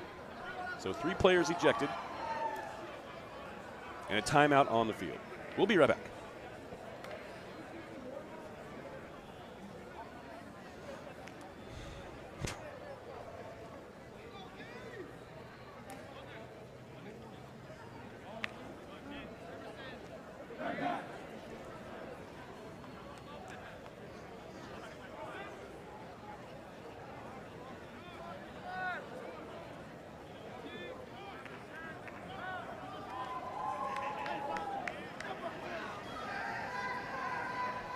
Well, it feels like it's been about an hour and a half since we played football here in Salem, but we are, in fact, about to get back after it. It is 2nd and 13 upcoming for the Bearcats. Ball resting right at their own 48-yard line.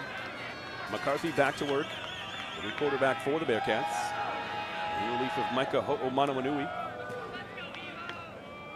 I believe Stephen Wright sets up in the pistol behind him. 2 wide to the right, 1 to the left. And Dylan Hall, the motion man, moving right to left. Handoff, Stephen Wright crashing down along the line of scrimmage, flying in. I believe that might have been Colby Rhinelander flying in to make the tackle. Kellen Mead coming off the edge from the corner position. Wright stuffed for no gain. Check that was linebacker Braden Samura making the tackle. 3rd and 13. McCarthy drops back, steps up, throws, and it's picked off.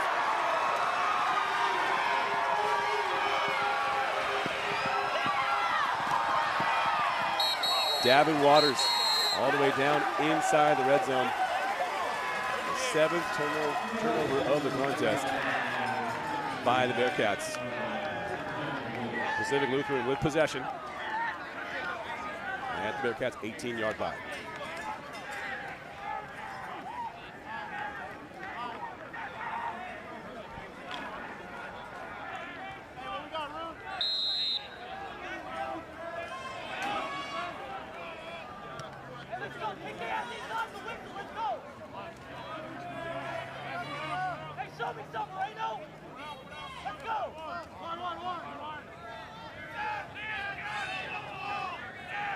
Logan Rodriguez with John Tyrell Smith behind him.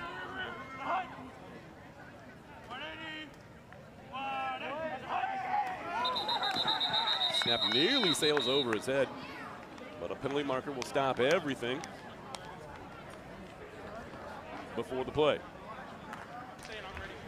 Delay of game. Offense number 18, 5-yard penalty. Still first down. Play clock expires. Back salutes up to the Bearcats 23. 49-7 our score.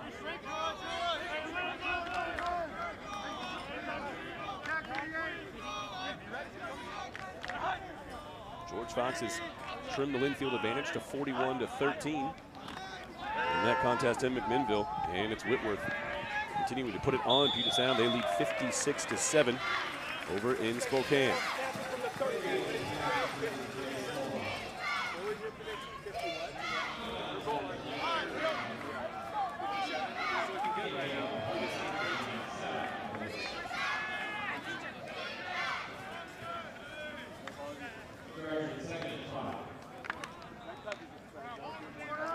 Second and 5 for the Lutes.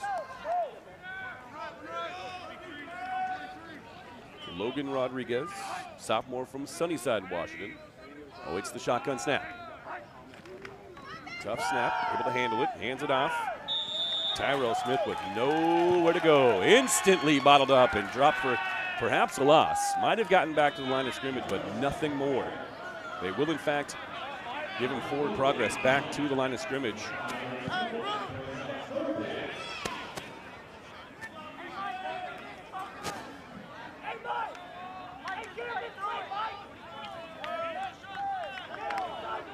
Outstanding play from La'alike, never giving up at all. Dude has always got that motor running. So 3rd and 5 now for the Lutes from the 13. Heck of a tackle from Like. Rodriguez fires into the far side flat. That pass falls at the feet of its intended receiver. It'll be 4th and 5 now for PLU, and they will bring kicker Cole Sargent back onto the field. His first field goal attempt of the game was blocked in the late stages of the first half.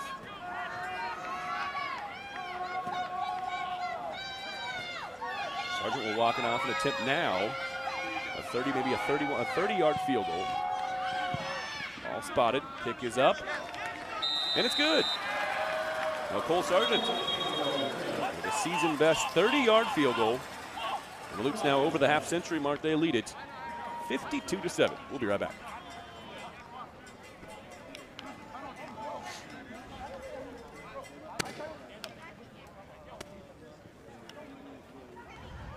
The result of the play is a successful try. After the play, dead ball, unsportsmanlike, number 94, PLU. He has been ejected.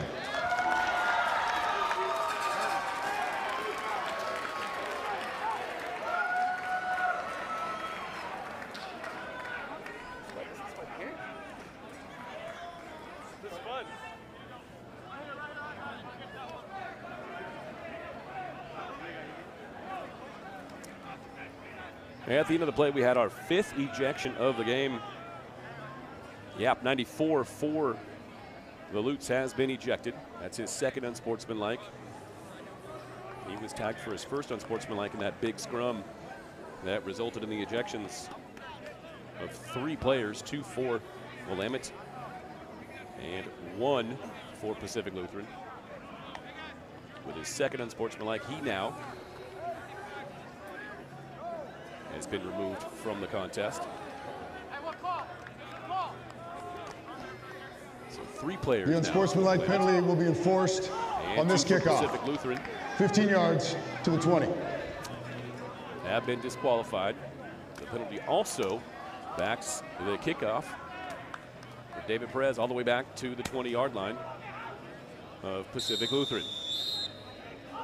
So Fiesta now stands just shy of the Bearcats' 20-yard line as he awaits the kickoff. Perez is ready, approaches the ball, lets it fly. Fiesta slides a couple of steps to his right, catches it right at the 20, at the 30, crosses the 35, cuts back across the 40.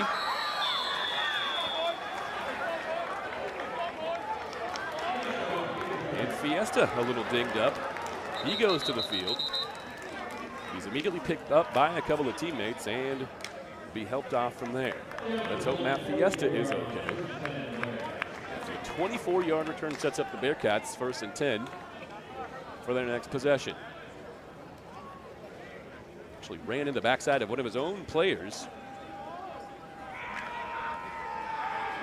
As you see in your replay. It's off to all the guys down in the truck for all their hard work. Giving you the opportunity to see these plays not once but twice. McCarthy, high snap, able to handle, hands it off, straight ahead. Khalil Hooper on the carry. Nets a few. He's out to the 47, and 3. Hooper will come off. Stephen Wright will come back in.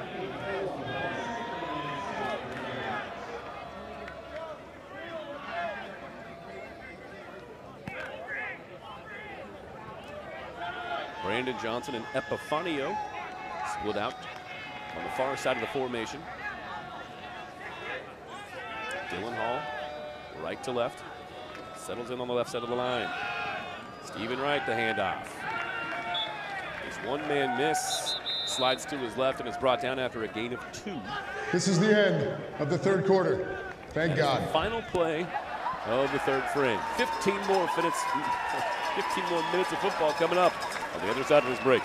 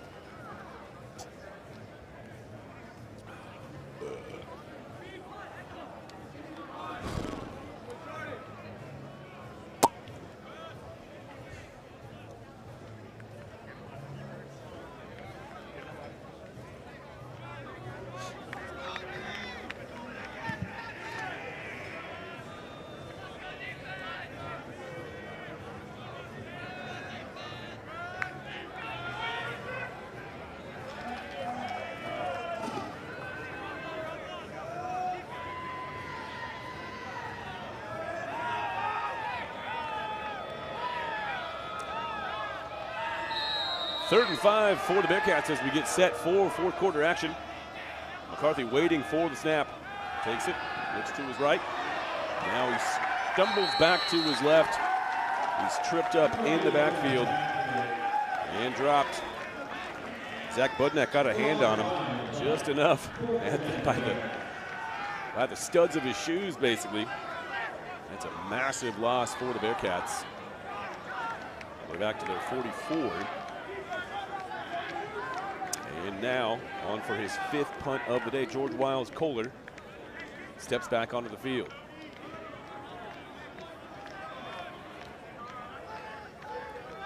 Cody Sigler stands astride the 15-yard line. High snap, gobbled in by Wiles Kohler. Punches away, angling toward the near side boundary. Checks up at about the 26 and is eventually batted out of bounds.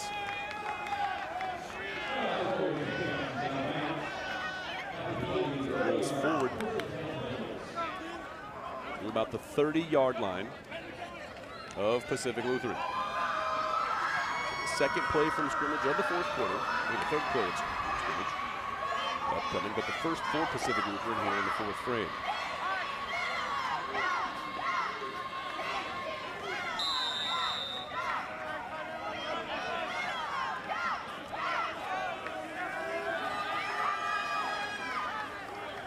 They have gone final in McMinnville. Linfield moves to 5-0 on the season. 41-13 victors today over George Fox. That's a design play here for PLU. Rodriguez slides to his left, completes the pass. Penalty markers fly. All the way down to the Bearcats' 40-yard line goes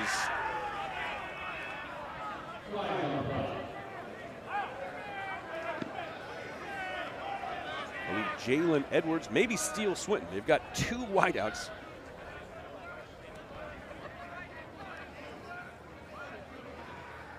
They both wear number 9 for this PLU team. Not sure which of the 2 that is. Personal foul. Illegal blindside block, number 81 of the offense. 15-yard penalty from the spot of the foul. So Still how first unfair down. is this? Jalen Edwards and Steele Swinton are both wideouts for PLU. They're both 5'8" and they weigh about the same amount. How in the world am I supposed to tell those dudes apart? Take your pick. It was one or the other. That effort all completely wiped out, however, by the illegal blindside block. Personal foul whistled against Pacific Lutheran. And before the play, the referees fly in and stop everything as the Bearcats will call for a timeout. We'll step away for just a moment.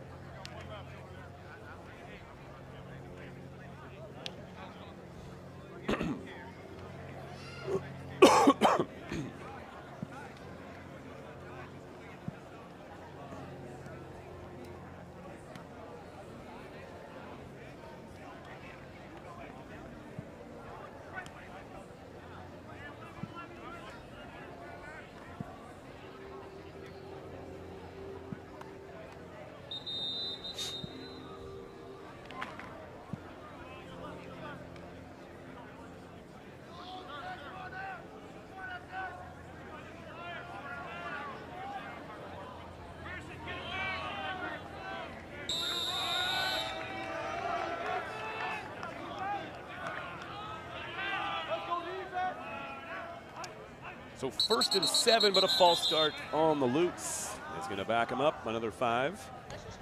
False start. So in case you're curious 10 as to of how the this offense. 1st and 7 5-yard penalty, still first down. because that illegal blindside block happened all the way downfield. So they marked it 15 yards from the spot of the foul. So the Lutes actually netted 3 yards on that long pass play that would have taken them all the way to the Bearcats' 40. Called in by either Swinton or Edwards. Not sure which. The false start now backs them up an additional 5, so it's 1st and 12 now for PLU at their own 28. Rodriguez. With offset back to his left. Rolls to his left. Fires downfield. Has a man, but leaves it too far.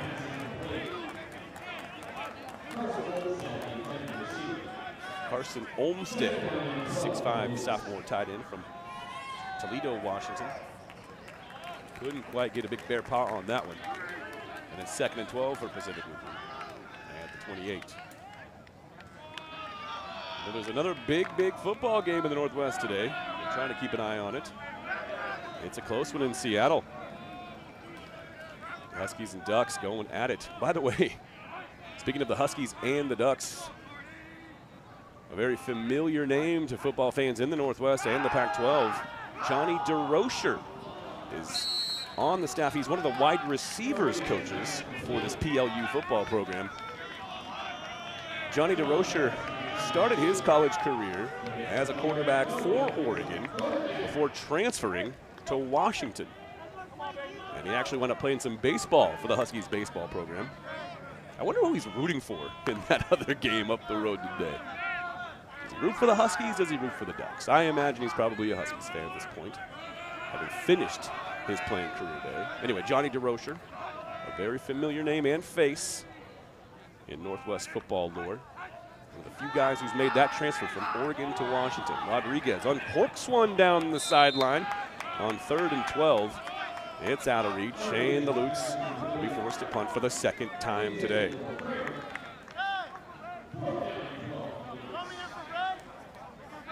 One more game yet to go in the Northwest Conference, and it ought to be a good one.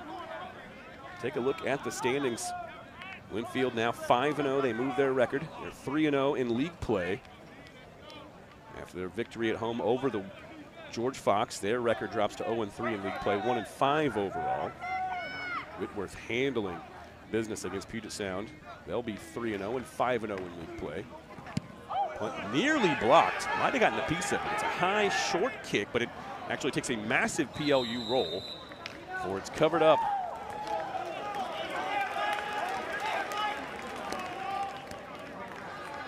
By Justin Genovia. at the Bearcats' 37-yard line.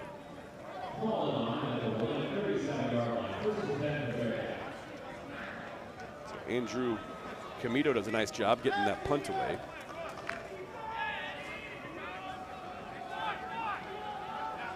It's 35 on the punt. And the Bearcats back in business at their own 37. McCarthy hands it off. It's Khalil Hooper straight up the gut. Picks up 2. Marked down at the 39. Still a lot of time left in this football game.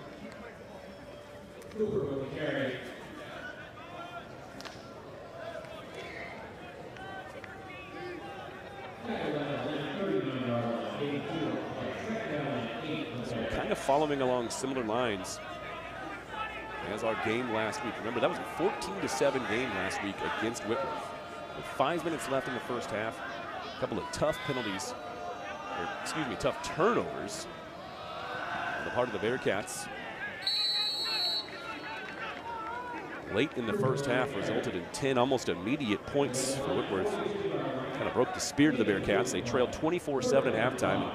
Whitworth, of course, just ran away with that game in the second half.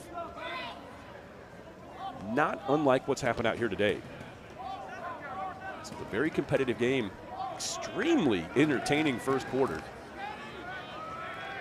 3 touchdowns and 3 turnovers in the first 15 minutes alone. It's a 14-7 contest. A couple more turnovers really hurt the Bearcats.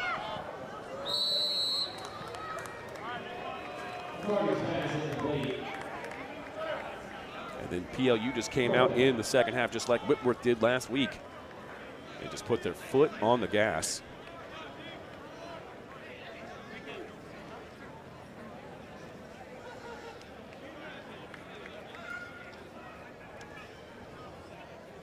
PLU with a narrow victory, 17-10 last week against Pacific. They face Lewis and Clark today. That should be a very competitive game. Pacific 1-3 overall. Lewis and Clark 2-3. Buff the punt, but it's recovered by the Lutes. More guys getting tangled up. I think everything's okay. No one's any worse for the wear on that one. Cooler heads prevailed. It'll be PLU ball at the 26-yard line. So we told you about Johnny DeRocher a moment ago. There's another very familiar name on this PLU coaching staff as well. How about Kettner Cup? He's not quite as famous as his brother Cooper, but both played at Eastern Washington in the Big Sky Conference. Rivals of Portland State, just up the road from here. And while most folks are likely aware of how good a player Cooper is in the NFL for the Rams, what you might not know is that Kettner played in 4 preseason games for the Rams himself. Not only were the Cubs teammates at Eastern Washington up in Cheney, they were also briefly teammates down in Los Angeles with the Rams. Now their parents, Craig and Karen, they both attended PLU back in the day, and each of those two are enshrined in the Lutes Athletics Hall of Fame. In fact, Craig Cup, father of Kettner and Cooper, was a quarterback on the 1987 Lutes National Championship football team before going on to play briefly in the NFL for the Giants, Cardinals, and Cowboys. Breaking away for a long, long touchdown.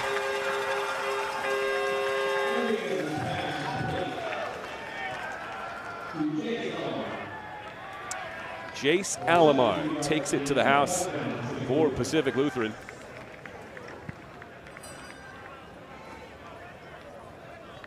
Just takes the pass, picks up a block. A couple of Bearcats defenders taken out on that block up the far side boundary. And despite the tough snap, the hold gets down.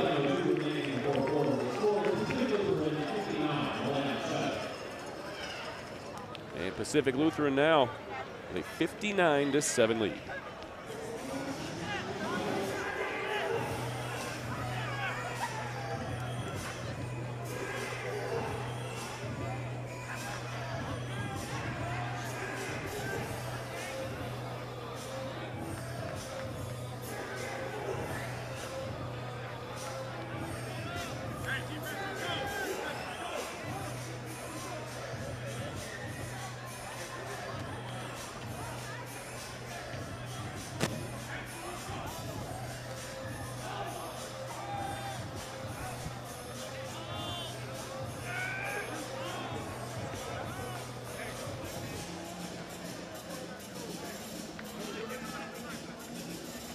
Well, 59-7 our score, and it will be Andrew Kamita back on the field. He's the regular kickoff guy for the Lutes team. Now, it's been David Perez handling kickoffs until this point so far today, but Kamita will take this one. Raises his hand, approaches the ball. His kick is away. Drives it. And a fair catch called for by the Bearcats, so it will move to the 25, and it's from there that the Bearcats will begin their next drive. I just want to quickly circle back. So Craig and Karen Cup, parents of Kettner and Cooper Cup. We talk about Craig, how he was on the 87 Lutes National Championship team. Actually played briefly in the NFL for a few different teams. Now, let's talk about mom Karen for just a moment as well. She was an outstanding soccer player at PLU, and in fact, she has won more national championships than Craig. The Lutes won back-to-back national championships in women's soccer on her watch in 1988 and 1989.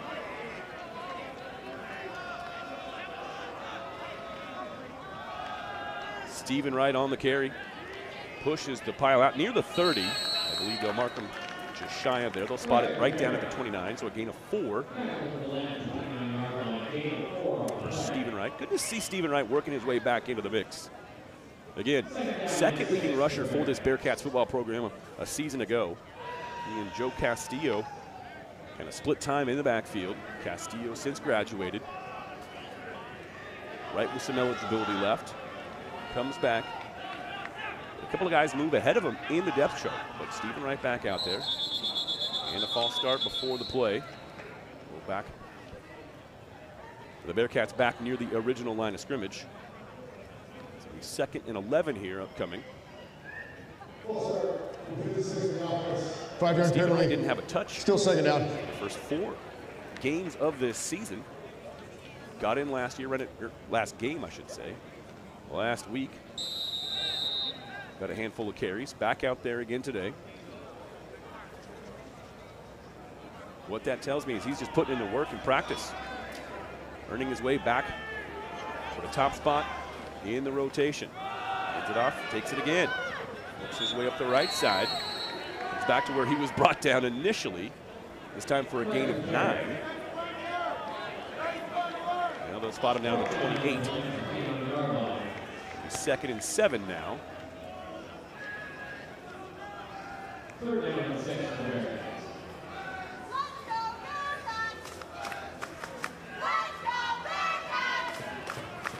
now the 7th carry of the contest.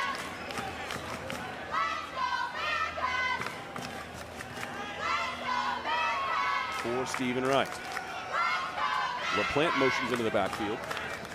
It's coming, picked up nicely, right on the carry. Spins across the 30, felled at the 32.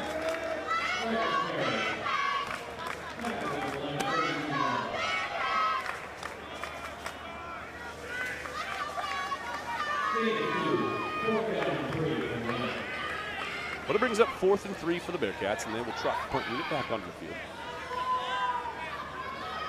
So Linfield and Whitworth at the top of the league, both 5-0 overall now.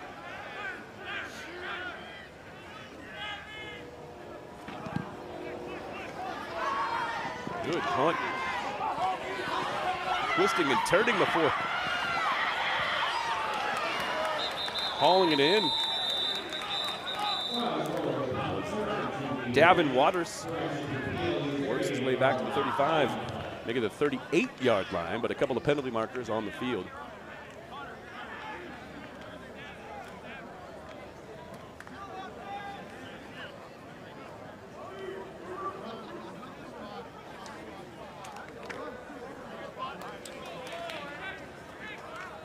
So we'll get that sorted out.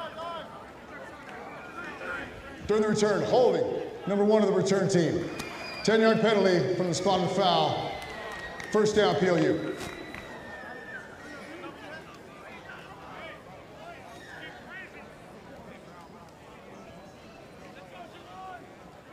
A march off the penalty. That'll back the Lutes up 22 yards from the spot of the foul, all the way back to their own 16-yard line. And we'll get a look at the 3rd quarterback of the day onto the field for Pacific Lutheran.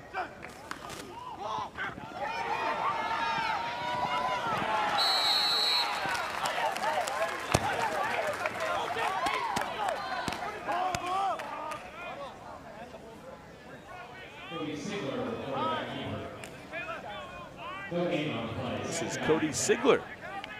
He's listed as a wide receiver on the roster. Is that just a wildcat formation, or is he actually in as the quarterback for the Lutes? Well, he lines up once again behind the center, so let's call Cody Sigler the new quarterback for Pacific Lutheran. The game with a little over 8 minutes left. Pistol formation, Tyrell Smith behind him. 2 to the near side, 1 to the top. And off to Tyrell Smith. Tries his luck over the right side of the line. Dropped after a gain of 1, maybe 2. Not much doing. Jonathan Tyrell Smith. Junior tailback out of Steilacoom, Washington. Moves it to the 18-yard line. It'll be 3rd and long for Pacific Lutheran.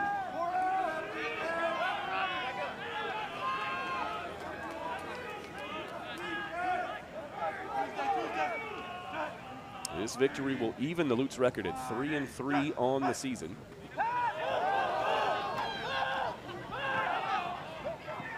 pass. How about that? Cody Sigler, the wideout for the Lutes. That was a tough throw to make. On the run, moving to his left.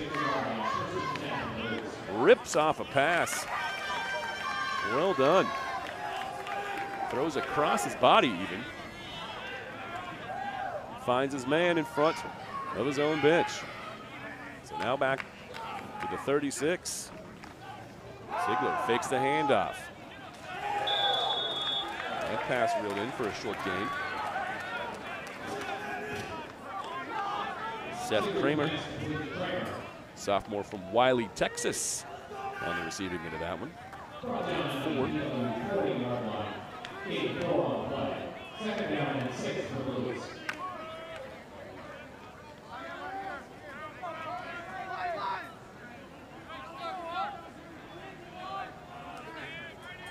Sigler in those pink boots remains in as the Lutes quarterback. Wants to come to the near side now.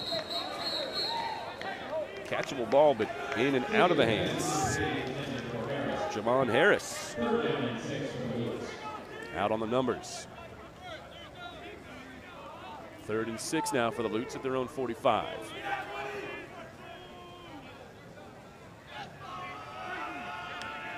.369 yards passing now for Pacific Lutheran.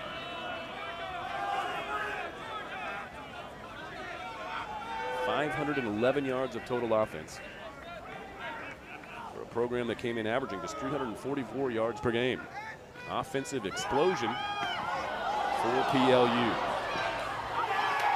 The first 2 guys miss in the backfield on Sigler. But Manu Faleola comes in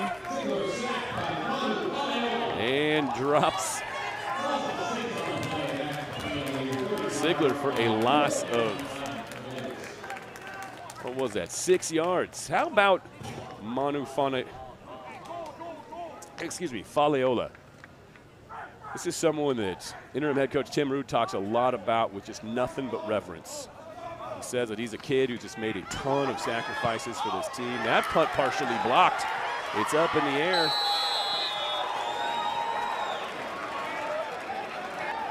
And if I'm not mistaken, Caden Webb could have just taken that back for a Willamette touchdown. It came down into his hands and sort of floated down to him.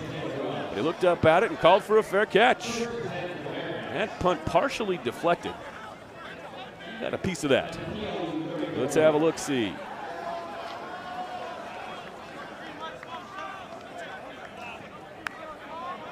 Caden Webb could have walked in for a special teams touchdown for Willamette. Instead elects for the fair catch. Just wanted to put the offense back on the field and give them some reps. Why not?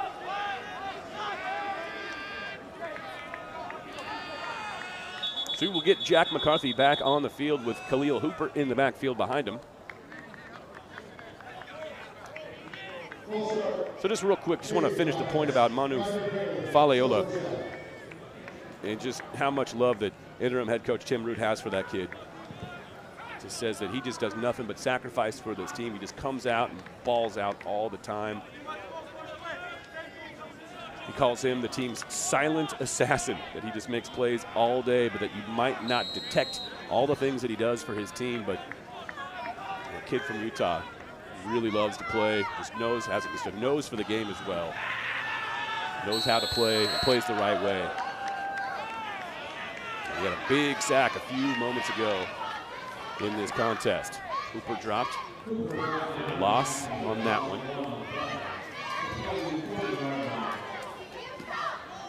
So now it's 2nd and 16 for the Bearcats. Under 5 to play now.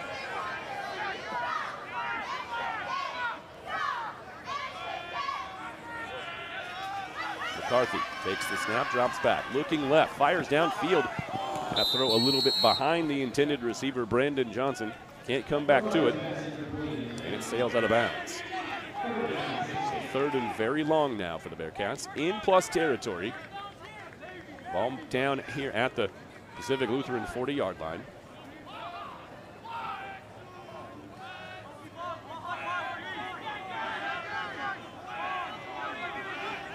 Epifanio and Nick Goff split out here to the near side. Brandon Johnson at the top of the formation, all the way over. Hear them numbers on the Lute side of the field. McCarthy rolls to his right, it's picked off.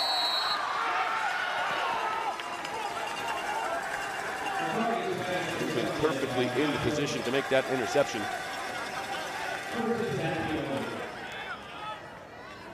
Is Mouse Williams getting some burn. The 6'1" sophomore from Henderson, Nevada, gets an INT. And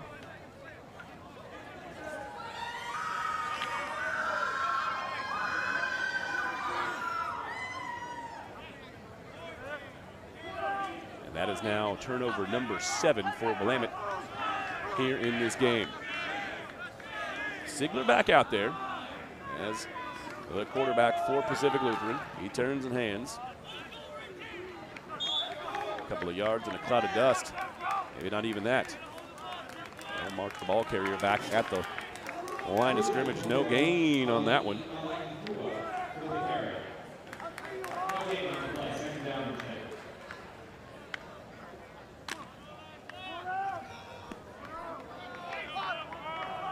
So again, it's Linfield and Whitworth, the cream of the crop here in the Northwest Conference. They sit atop the standings, both undefeated.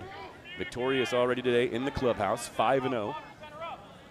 Those two will meet in the season finale. What if they both run the table between now and then? What a game that will be to close the season in the Northwest Conference. Their hand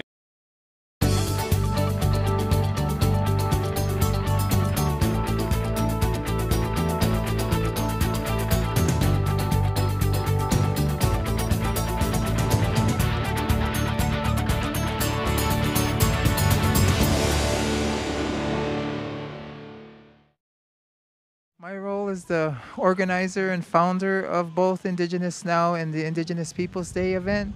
Pretty much making sure everything's going smoothly. Indigenous Now, what we do is we advocate and we educate our communities, especially our Indigenous and Native students. So this is what we do in our community. We also do protests also to educate the people of Salem Kaiser on all of our Native issues. This is a day to let people know that we are still here. We are still struggling. There's still a struggle in our society that we still have to fight. Our Native issues regarding water, land. We have speakers that will be speaking, and we'll have some expedition dancing of our native dances. There's also some performers that are from the indigenous areas of our brothers and sisters south of us. The Red Dress Project is the way of introducing our murdered and missing indigenous relatives. We want to bring awareness to this to let them know that this is real, and it's painful for some of us because it's family. And always wanting to remind people that we are human beings. Follow us on our Instagram and our Facebook pages for any updates or any actions that we're doing. Listen and observe. This is what we were taught when we were little. This is why we're so connected to the earth. So we want people to start listening and learning our histories and our issues so that they can understand the struggles that we've been going through all since 1492.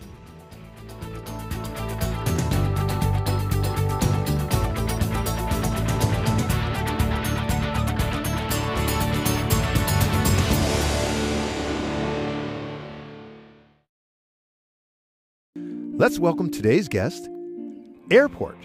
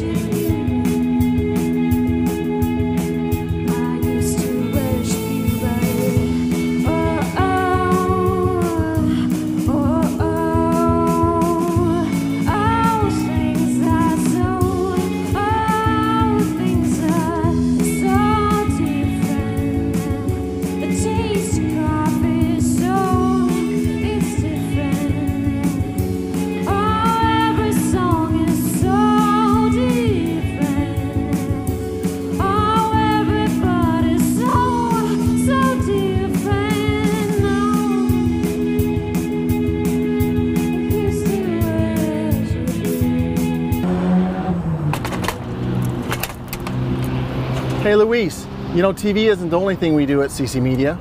Really? TV is everything in the capital community media. Not anymore.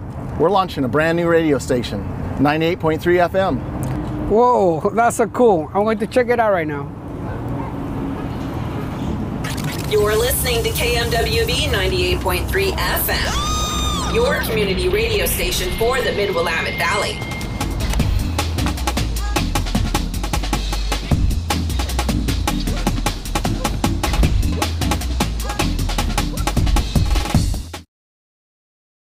Have you or your child played sports or music in the Salem-Keizer School District? If it's been within the last 30 years, chances are CC Media has covered the game or performance. Formerly known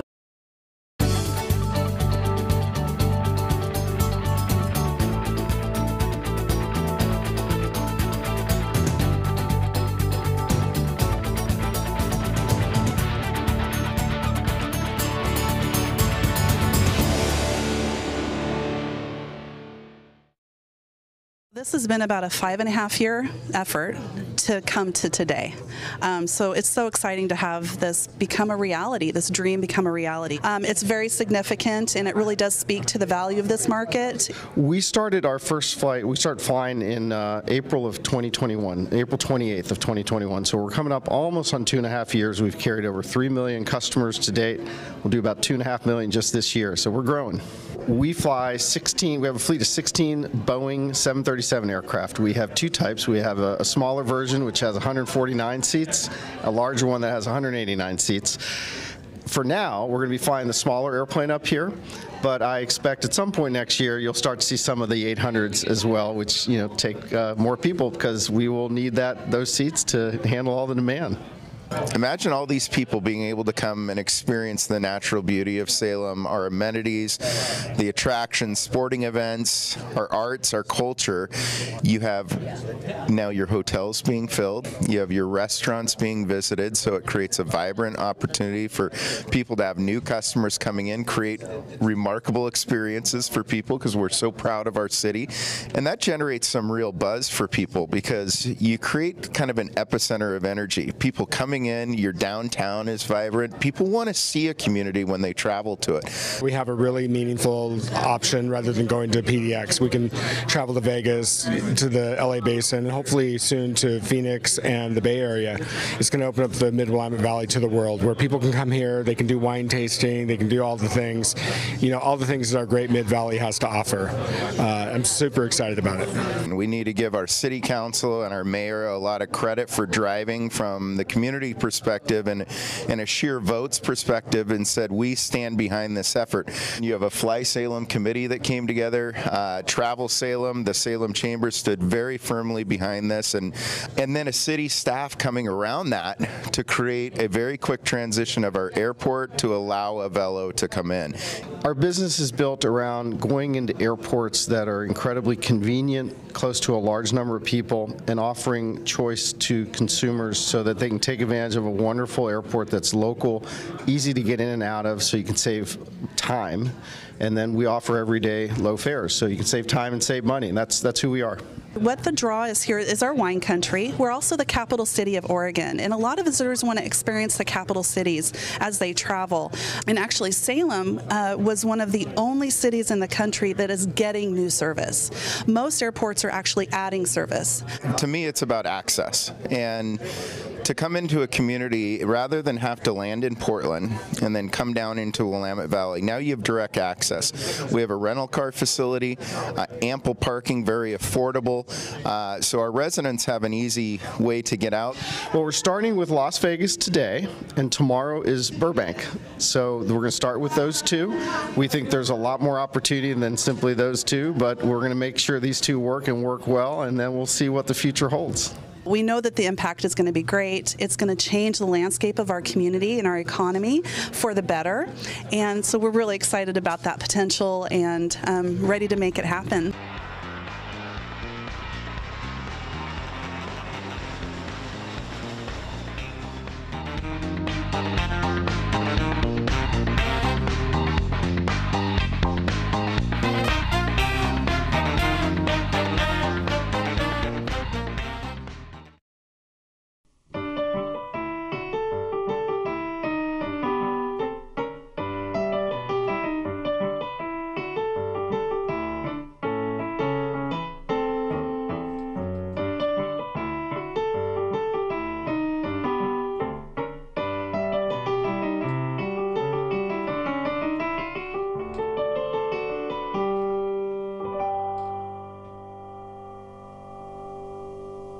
Hi, welcome to Eat Well, Be Happy. I'm Deborah. I'm Alyssa. And you are in for a treat today. We're kind of making a meal that feels like the holidays to us. We're making a creme caramel spiced for the holidays.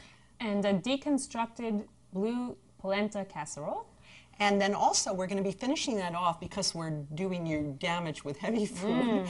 We're going to be serving you a salad that has cultured vegetables and beets and apples, etc. So here we go. So I thought we would make the creme caramel first. And I have to say, I made this for my chess club, and I made it using coconut milk. And there were some people there who were absolutely thrilled because one of them had a grandchild who can't do dairy. So you can make this with whatever kind of milk you like, whether it's almond milk, whether it's soy milk, whether it's, as we're using today, half and half from happy grass-fed cows here in Massachusetts. This one comes from Highland Farm, and I just love it because I know how they treat their animals. So if you're using dairy, make sure you're using full fat. coconut too, make sure you're using full fat, and make sure you know where your dairy's coming from. So know your farmer. Make sure that your cows are grazing, because then they have more CLA, conjugated linoleic acid, in that dairy products, which helps prevent belly fat. So bet you didn't know that. Did not know that. So we're going to put in our, if you have a regular blender, you'll need to blend this a couple of minutes, 3 or 4 minutes. In a Vitamix, it's really 30 seconds. Yeah. So 2 cups. Now, if you use soy milk or rice milk, it's kind of thin. Would that have the same thickness? Or? So I probably would use an extra egg or 2. But again, whatever you're using, make it full fat.